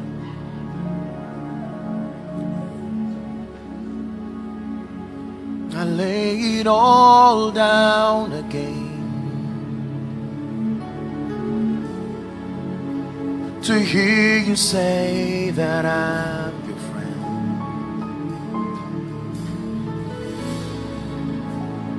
Help me find a way, bring me back to you. Hey.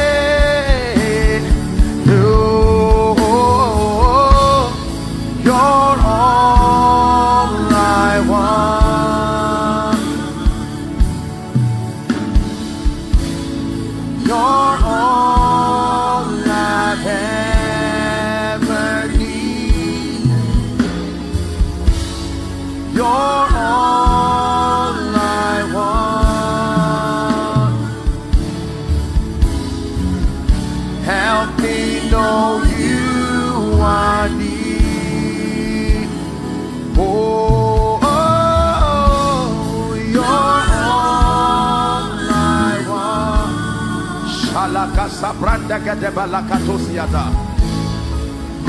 all I've ever needed. You're all I want. Help me know you are near.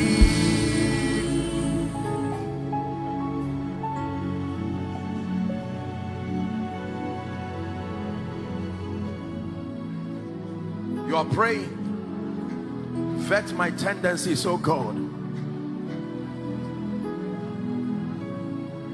The arm of the Lord is not too short to open up doors or to lift you. In business, in politics, in ministry, it is the state of your heart. That's circumcision. Someone is praying. Nothing to be ashamed of.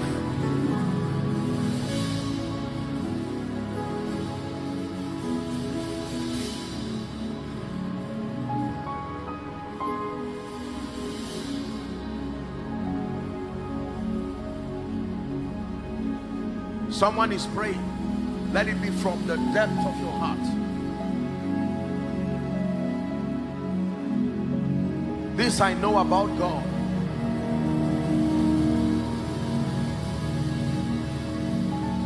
Take my heart and mold it. Take my mind, transform me. Will you take my will, conform me to yours, oh Lord. Take my heart and mold it. Take my mind, transform it. Take my will, conform it to yours.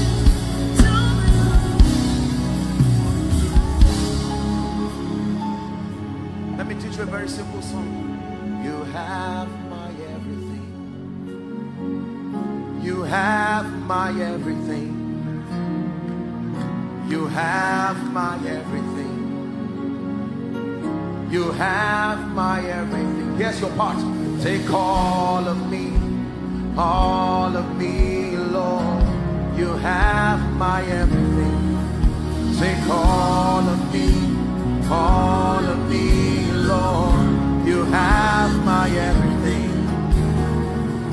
Anoint my everything. Change my everything.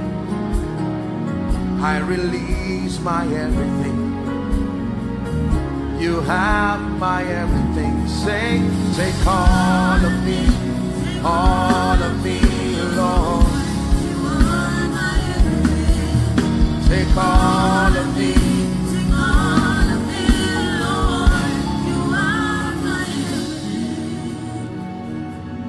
You're not wasting your time. I'm giving you a piece of my secret place. It is not what you do once in a while, it's how you live. Search my heart, oh God, and try my thoughts. See if there is any wicked way in me. Lead me to the way everlasting.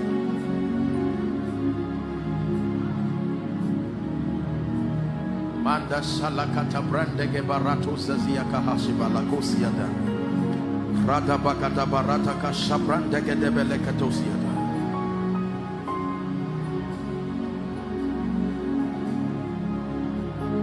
In the name of Jesus Christ. In the name of Jesus Christ. Praise the name of the Lord. Please bring out 3 people for me right now. I just saw fire just moving. And because of this prayer of brokenness, there is an anointing, particularly one of them. That grace is an evangelistic dimension, but it does not look like it yet because you are still in the place of prayer. 3 of them. I'm stretching my hands now. The power of God will come on them. One of them will even start running. Please hold them and bring them out here. as I share with you the other principles. In the name of Jesus, who is the Son of the living God. I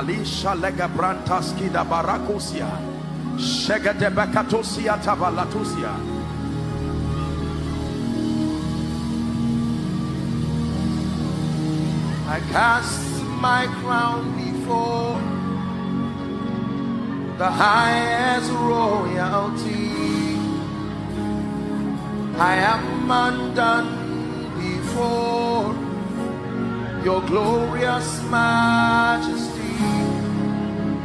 I truly cast my crown before the highest royalty. I am undone before your glorious majesty. You're the King of kings and Lord of lords. You are the King of kings. You are the Lord of lords. Your glorious majesty.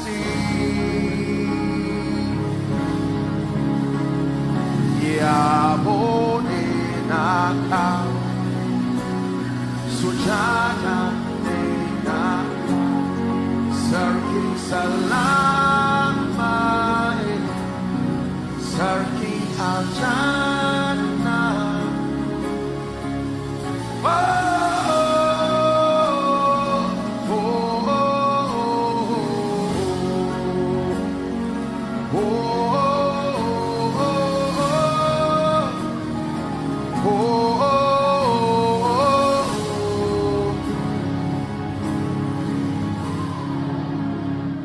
hallelujah. I'm seeing the number 7, and I'm seeing a mantle for restoration is coming on 7 people. Bring them out too. 7. For one of them, several things have gone wrong in your life and family. You are not directly in ministry, but I'm seeing this anointing in the name of Jesus. Wherever you are, I speak by the Spirit of God. Please help our mother in the name of Jesus Christ. Help that woman, please. In the name of Jesus, the Son of the living God. Restoration, may that mantle come upon you.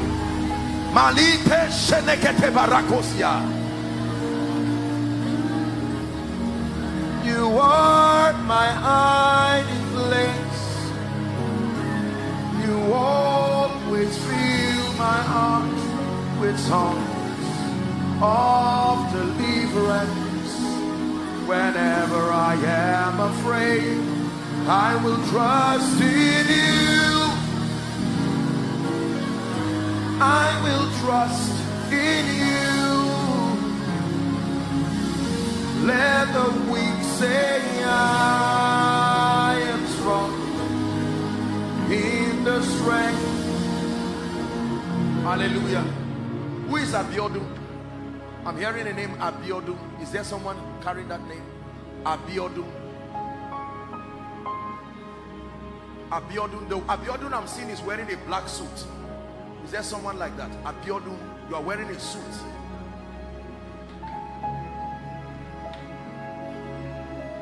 What's your name, sir? Just verify first. What's your name, sir? Abiodun. You are a member here? No, sir. You came for this meeting. You believe in Jesus? Yes. What do you do? I'm going to pray for you. You believe that God can lift you? The Lord is bringing restoration to your life. I stretch my hands over you, and in the name of Jesus, I command this wicked spirit that has tied you down and tied your destiny down to give way now, forever, in the name of Jesus Christ, by the power that raised Christ from the dead. My friend, look at me. Shout Jesus as loud as you can. I just saw an anointing. Take that grace now in the name of Jesus Christ. You will never be the same again.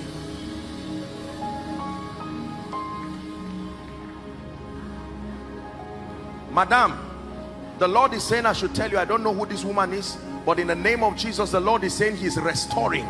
The month of April is your month. God is bringing strange restoration, even by the Spirit of God.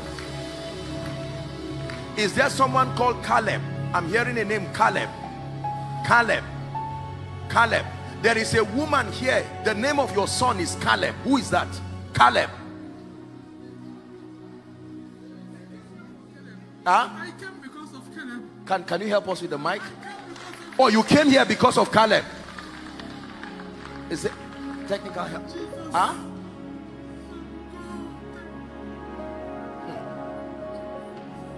We give you praise. We give you praise. We give you praise. We give you praise. For you are highly lifted up. Awesome God. You are highly lifted up. Mama, please stand up. Are you a member of this church? You came, what's wrong with Caleb? Caleb used to be very, very devoted to God. I sent him to Canada. I don't understand what's happening to his faith. As I speak to you, he has blocked my line.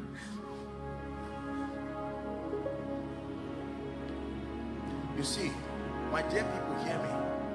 There is no limit. One communication of the prophetic with balance is about to save this woman and save her child right now. Now, but hear me.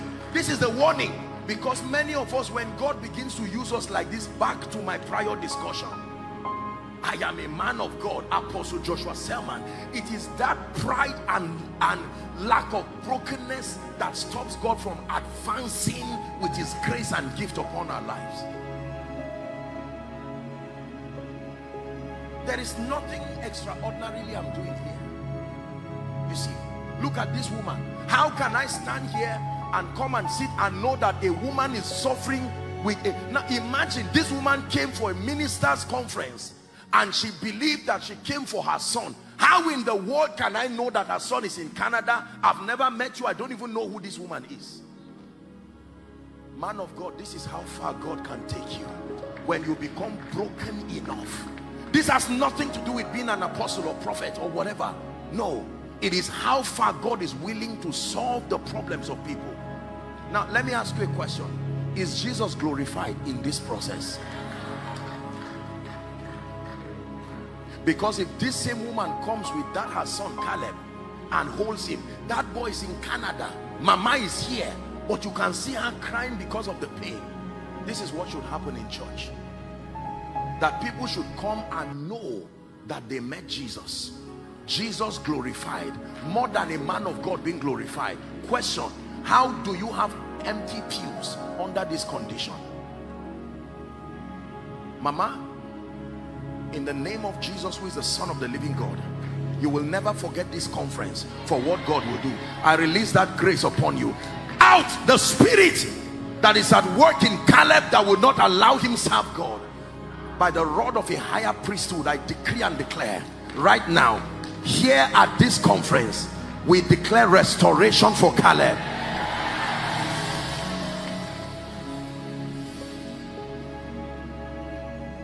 Hallelujah.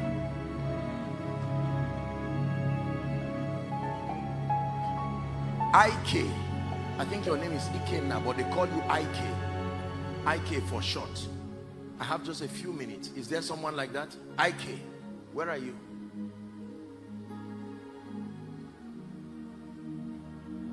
You love Jesus? God is going to use you, but there is a lot of work that God needs to do with you, my friend. Huh? Don't be embarrassed there. This is a minister's conference. Our father here too? Your son is IK. No problem, I'll pray with you. That's all right, please just leave them. I want to pray for you. Where are you coming from, sir? Huh? No, I mean state of origin. I want to pray for you that everything that does not name the name of Christ, tying down your destiny, must give way. Daddy, please place your hand on your chest. I'm seeing a thermometer go up and down. High blood pressure. This is BP. Is that true? Huh? Yes, sir. I want to pray for you. It's going down now. There is a name above every other name. Look at our father. At this age, this man is crying.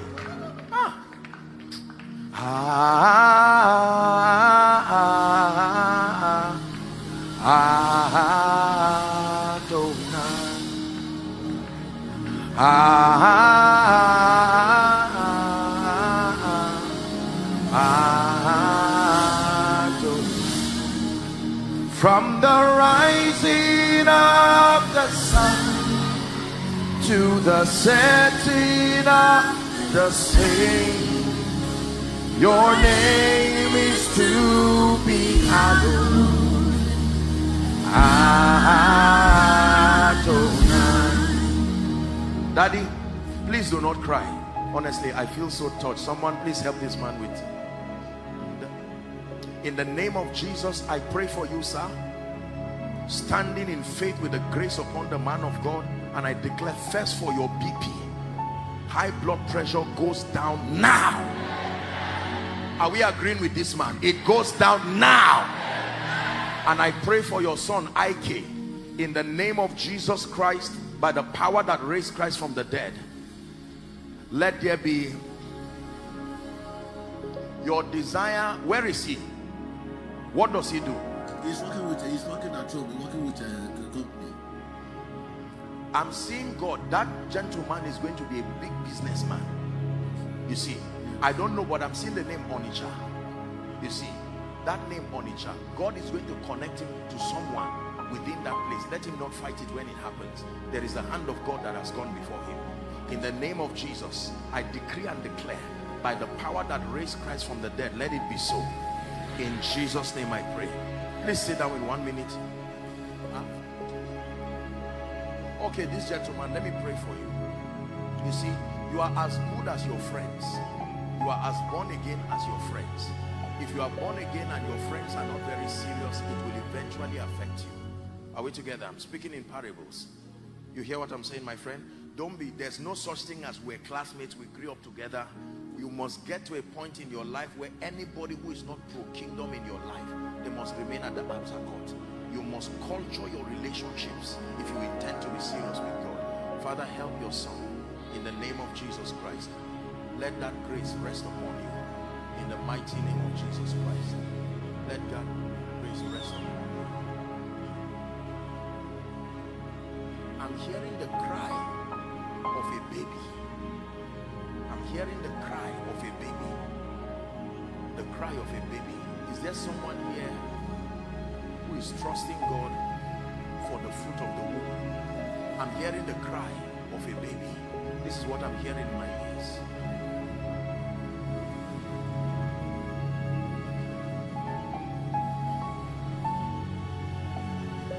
Look at this. Help her.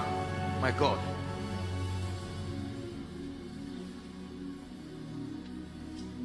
You will be surprised to see what the God of heaven. Shalina haske de branda gaduzia talakusia prahasta. All of you who are coming, except if you are standing for someone, but please make sure you are married, otherwise go back to your seat. Praise the name of the Lord. You are trusting God for a baby. Madam, shout Jesus.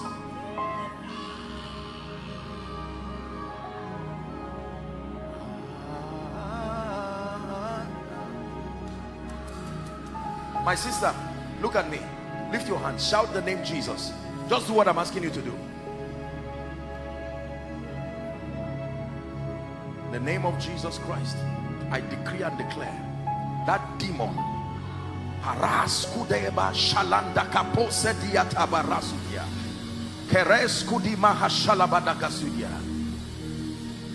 my friend, look at me. This man, take that grace. In the name of Jesus, I correct what the doctors have told you is stopping fruitfulness. In the name of Jesus Christ, I want you to believe in the power that is in the name of Jesus. The Lord will surprise you. Take your eyes away from the medical report and trust the Lord. Just believe what I'm asking you to do. My sister, this lady, I'm seeing fire coming on you. This is what I'm seeing now. And I'm seeing something being removed from your stomach. Now in the name of Jesus, I decree and declare, let that demonic thing leave you now. I want to pray for all of you because I heard the cry of a baby. The power of God will come upon you as I pray for you. Father, every legal access that the devil has over their fruitfulness that will not allow you to enjoy the blessings of fruitfulness, right now, by the power that raised Christ from the dead, I decree and declare, release them now, now, now, now. Release them now, now. Release them now in the name of Jesus, the Son of the living God. I declare to you, like Eli spoke over Hannah, according to the time of life, in the name of Jesus, who is the Son of the living God, according to the time of life, let there be fruitfulness for you now. Help this man, help this man, in the name of Jesus. Fruitfulness now. Parekesh kodibata. Ebrekete bakato seketa. Your name is to be hallowed.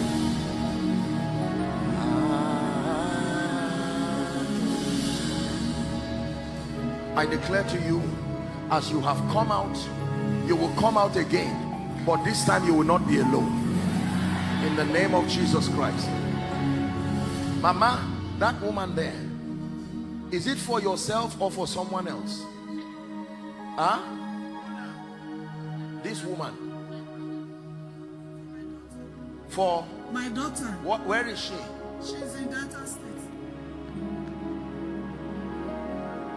Mama, I will pray with you, but lay hand on your own stomach. The miracle is for you first. There is something God wants to take out of your stomach. Is that true? Huh? Yes, sir. Have you gone to the hospital for it? I will pray with you. In the name of Jesus, let her go now. Release Mama now by the power of the Holy Spirit. Even before I pray for your daughter, I'm praying for you. They will not tell you something is growing in your stomach that requires surgery. I command it to go now. Be released right now, and we pray for your daughter. Even as you have stood in for her, let there be supernatural correction right now. In Jesus' name I pray. God bless you. Please return to your seat rejoicing.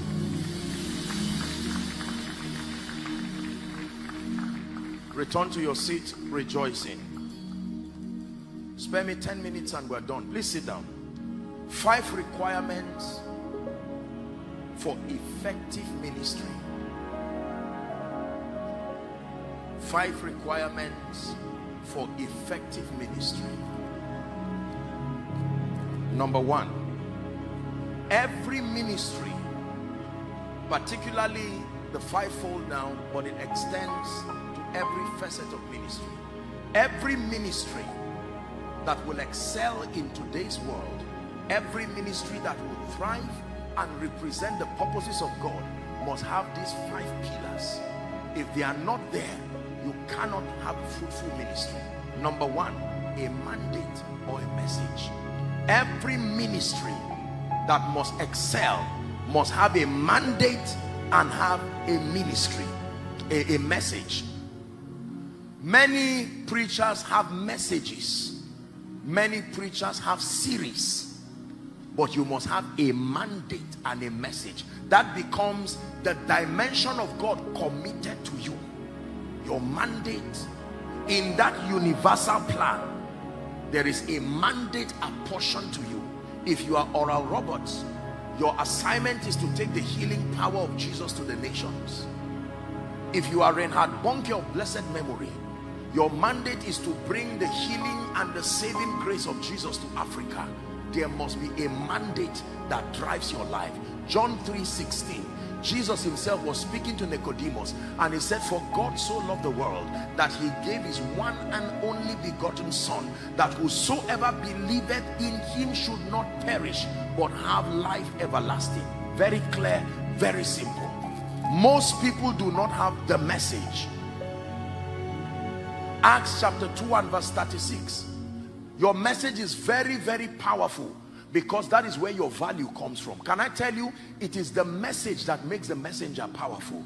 The messenger is not independently powerful. He is as powerful as his message. Therefore, let all the house of Israel know assuredly that God had made the same Jesus whom ye have crucified both Lord and Christ.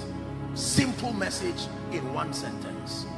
Do you have a mandate and the message?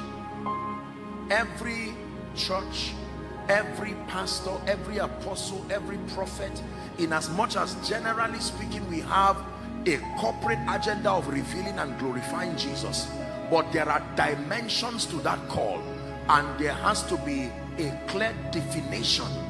Just help those under the anointing. You see, this is why you find out that many people are many things according to circumstances.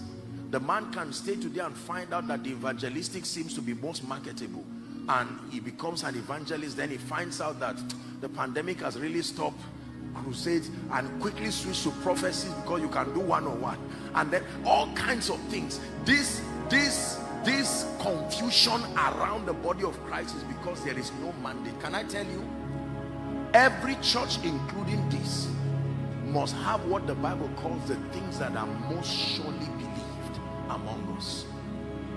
If this is a healing ministry, then I expect that the greatest conviction you should have should be along the area of the power of God to heal.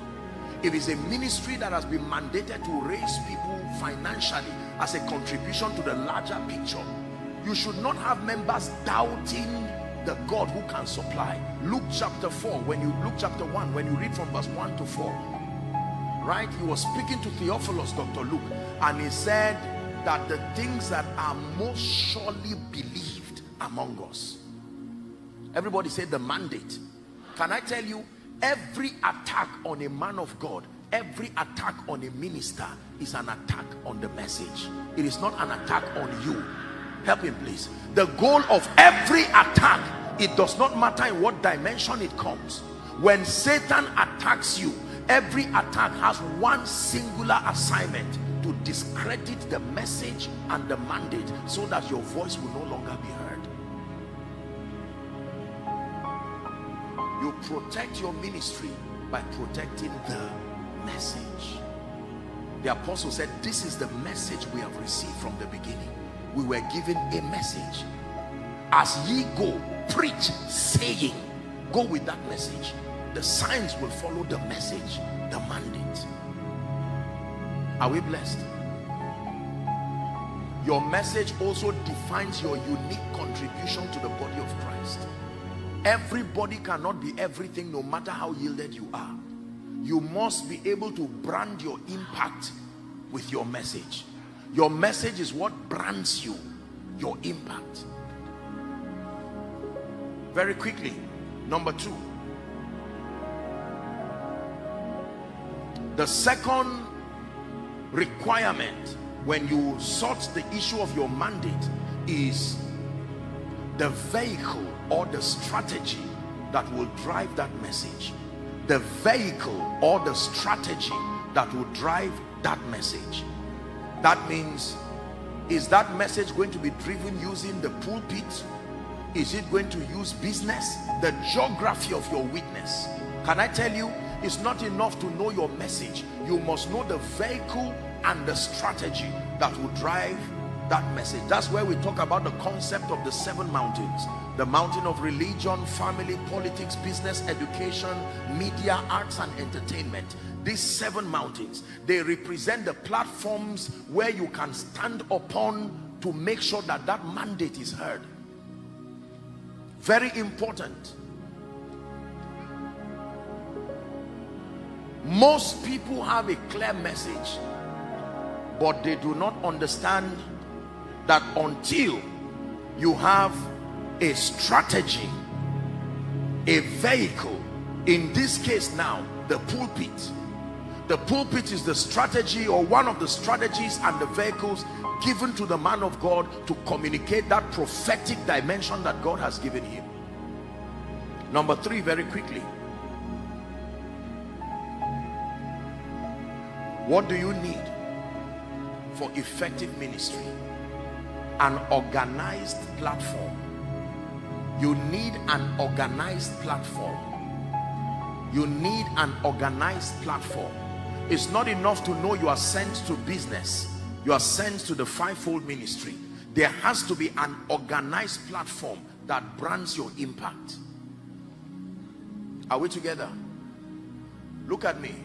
When you hear Holy Ghost Congress, what comes to your mind? When you hear Shiloh, what comes to your mind? When you hear power must change hands, what comes to your mind? Do you ever confuse it? Because more than the mandate, there is an organized platform that brands your impact. When you hear Coca-Cola, do you think of what other? Do you think of Pepsi? No. They are all watches, but when you hear a Rolex watch, you don't think of others because they brand themselves. When you think Adidas, what do you think of? You see, isn't that interesting? That Adidas has nothing to do with football. Yet when you call Adidas, it is football you think about. And yet they are a clothing line. Because they knew that their greatest sales will come from that area, and so they connected their relevance to football. So every time you call Adidas, look up please, whenever you want to go and buy seasoning, most times what do you say you are buying? Whenever you want to buy toothpaste, what do you say you are buying? Oh, so you know this here too. That is the power of an organized platform. There are many people today, can I tell you this? If you want to be relevant in ministry, make sure that as you rise, your platform rises too. It is the mistake that was made with the West, and the reason is because of other issues like taxation, finance, and the rest. So they have personal ministry. You will be surprised. Now don't feel embarrassed. Oh no, I shouldn't say this, I'm on live. But you see, there are times that you can know a man of God and not even know the name of his church. Is that true? But you see, the danger with that kind of setting is you cannot reproduce your results. You can't raise other people. The job of a platform is to allow for continuity beyond you. Are we together now? Apostle Babalola is long gone, yet the platform of CAC still continues to raise men. Is that true? An organized platform. Number 3. Number 4.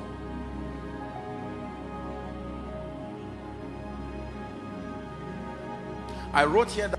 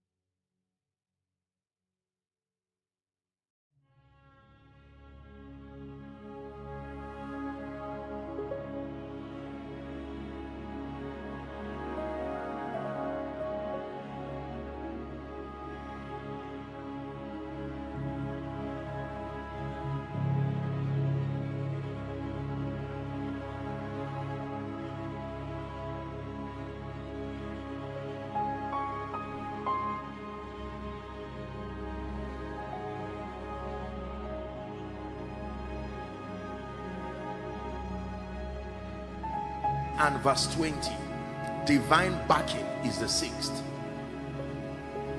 Divine backing. And they went forth and preached everywhere, the Lord walking with them and confirming the word with signs following. Confirming the word with signs following. Matthew chapter 28 and verse 20, still on divine backing.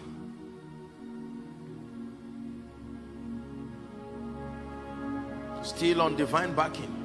Matthew chapter 28 verse 20. Matthew 28:20. Teaching them to observe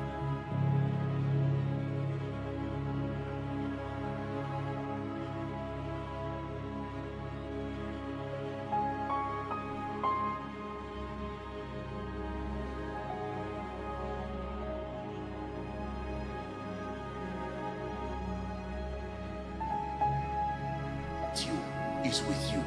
Divine presence and that backing. How do I sit down, for instance, and say there is somebody called Caleb? Do you know that level of risk? Imagine if every case I called here, nobody came out. Imagine if I said the power of God will come on you and the person is looking at me. You are enjoying it because you see it happening and you see the results. You see.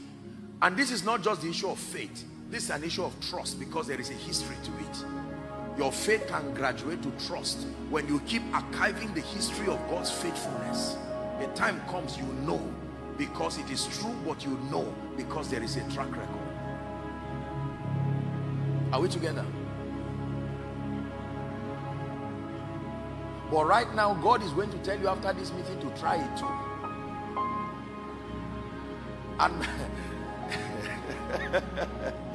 And many of you are going to make mistakes that will surprise you. You will leave a meeting you were invited in as if you came for a funeral. Don't worry. Be very honest, and you are not a herbalist, so learn with honor. They will hear John and you will say John. The person will say my name is James, not John. How about your third child who say I'm not even married? And members can give you a look that, are you sent? Who brought this man here? Don't worry. It's better to train yourself and fail with honor, so that the day you get it, those who laughed at you will be witnesses and say, we knew when he was in the school of the Spirit. Say divine backing. Every time we travel knowing that there is a hand that backs us. As I stand here, I know that there is a hand that backs and defends me. This is why when we speak, we know that you will return with testimonies.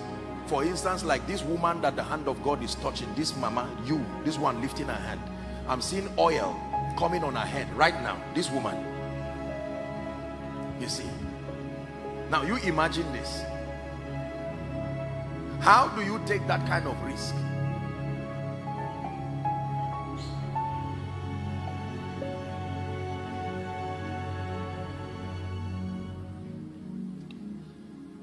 Something is coming on you in the name of Jesus Christ, that others who saw you will say, is Saul also one of the prophets? And I'm prophesying to you by the power that raised Christ from the dead, every ability that has functioned on this altar by the man of God, by myself and every other man of God who has been here and will be here, this combined graces may it rest upon your life in the name of Jesus Christ. Hallelujah. Please hear me. Now I want to give you one last key. One last key. The last key that I will leave with you, if you truly want to break through in ministry, is the power of sacrifice. Psalm 50 verse 5. I'm not necessarily talking about money. Don't frown, just listen. Gather my saints together unto me, those that have made a covenant with me. Whether you serve Satan or you serve God, sacrifice will be required somewhere. My sister, I'm seeing a hand come on this lady, and the Lord is saying he's opening a new chapter. That lady, help her in the name of Jesus Christ. Now please pay attention, our time is up. Sacrifice. The sacrifice of your time, the sacrifice of your life. You will never effectively do ministry when you want to be everywhere. Can I tell you, ask the man of God, when you answer the call of God upon your life, there are things that you have given up as a sacrifice. Now our generation with an appetite, you cannot, please don't feel bad. You can't be traveling every time to go and watch Manchester football in the stadium there, and you're an apostle and you're an evangelist. Thank God for it. Maybe when you're on vacation, but you cannot have the passion of a footballer and have the grace of a man of God. It does not work that way. You cannot give God part-time commitment and get full-time anointing. Now, this is the part that most people do not want. You pray for 10 minutes, pray for 5 minutes, study your Bible carelessly for 2 minutes, and you want God to trust you with the grace and the unction for nations. It does not work that way. Say the power of sacrifice. I beseech ye, brethren, Romans 12 verse 1, by the mercies of God, that ye offer your bodies unto God, holy and acceptable. He says a living sacrifice, holy and acceptable unto God. He calls it your reasonable act of service or worship. Verse 2 says, do not be conformed to this world, but be ye transformed. It takes time to know God. It takes time to learn doctrine. It takes time to study the materials of those who have gone ahead of you. It takes time to be consistent with the Holy Spirit. There are times God will ask you to lock yourself, and for a day, 2 days, 3 days. You see, this our generation of preachers don't know anything about retreating yourself to flog it out with God. People fast by 12, they are shaking as if they are on drip or emergency or something like that. Can I tell you, don't let anyone fool you.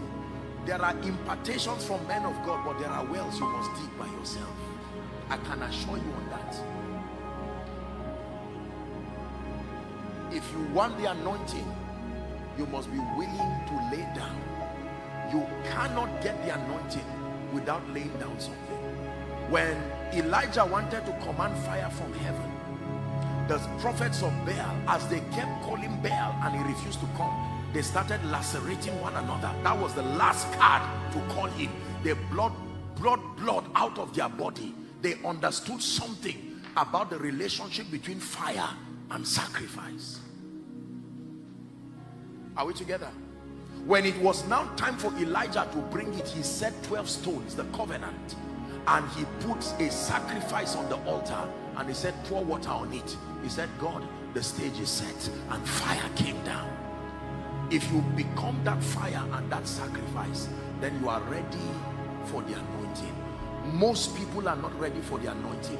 They are ready for the excitement that the anointing brings. They are ready for the honor that the anointing brings. Can I tell you, genuine mantle and genuine fire comes at the instance of sacrifice.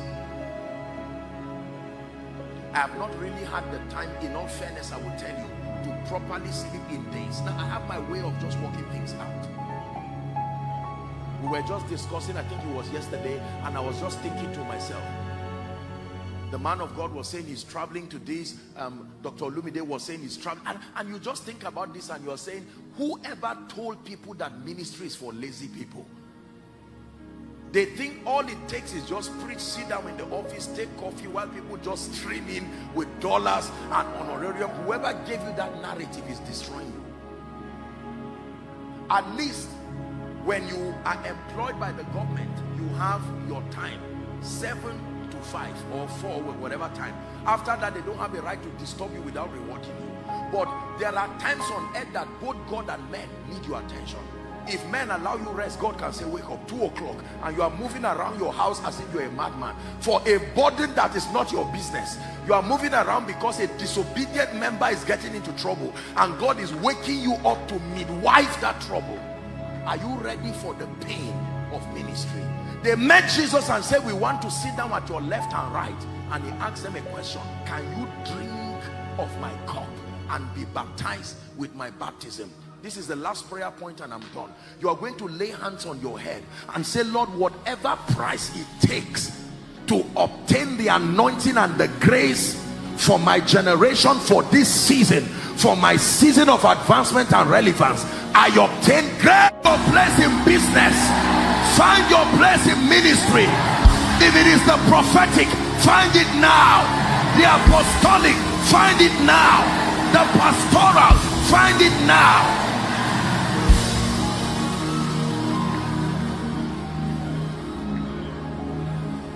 Let me pray over your finances. Please look up. There are many dimensions to wealth and abundance. Principally, it comes through your value packaged to products and services and served with excellence to a targeted consumer base. That's what you call business.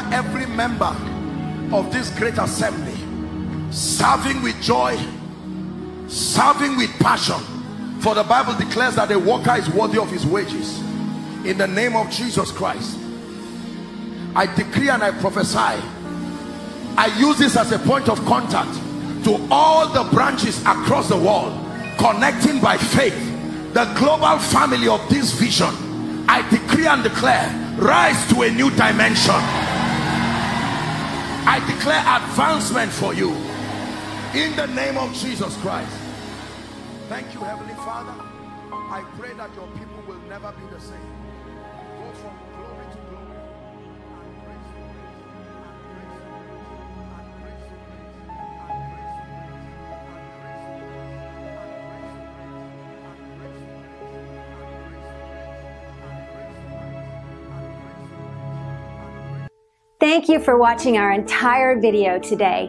If you feel you can bless someone, please join us and spread the gospel by sharing this video on your social media.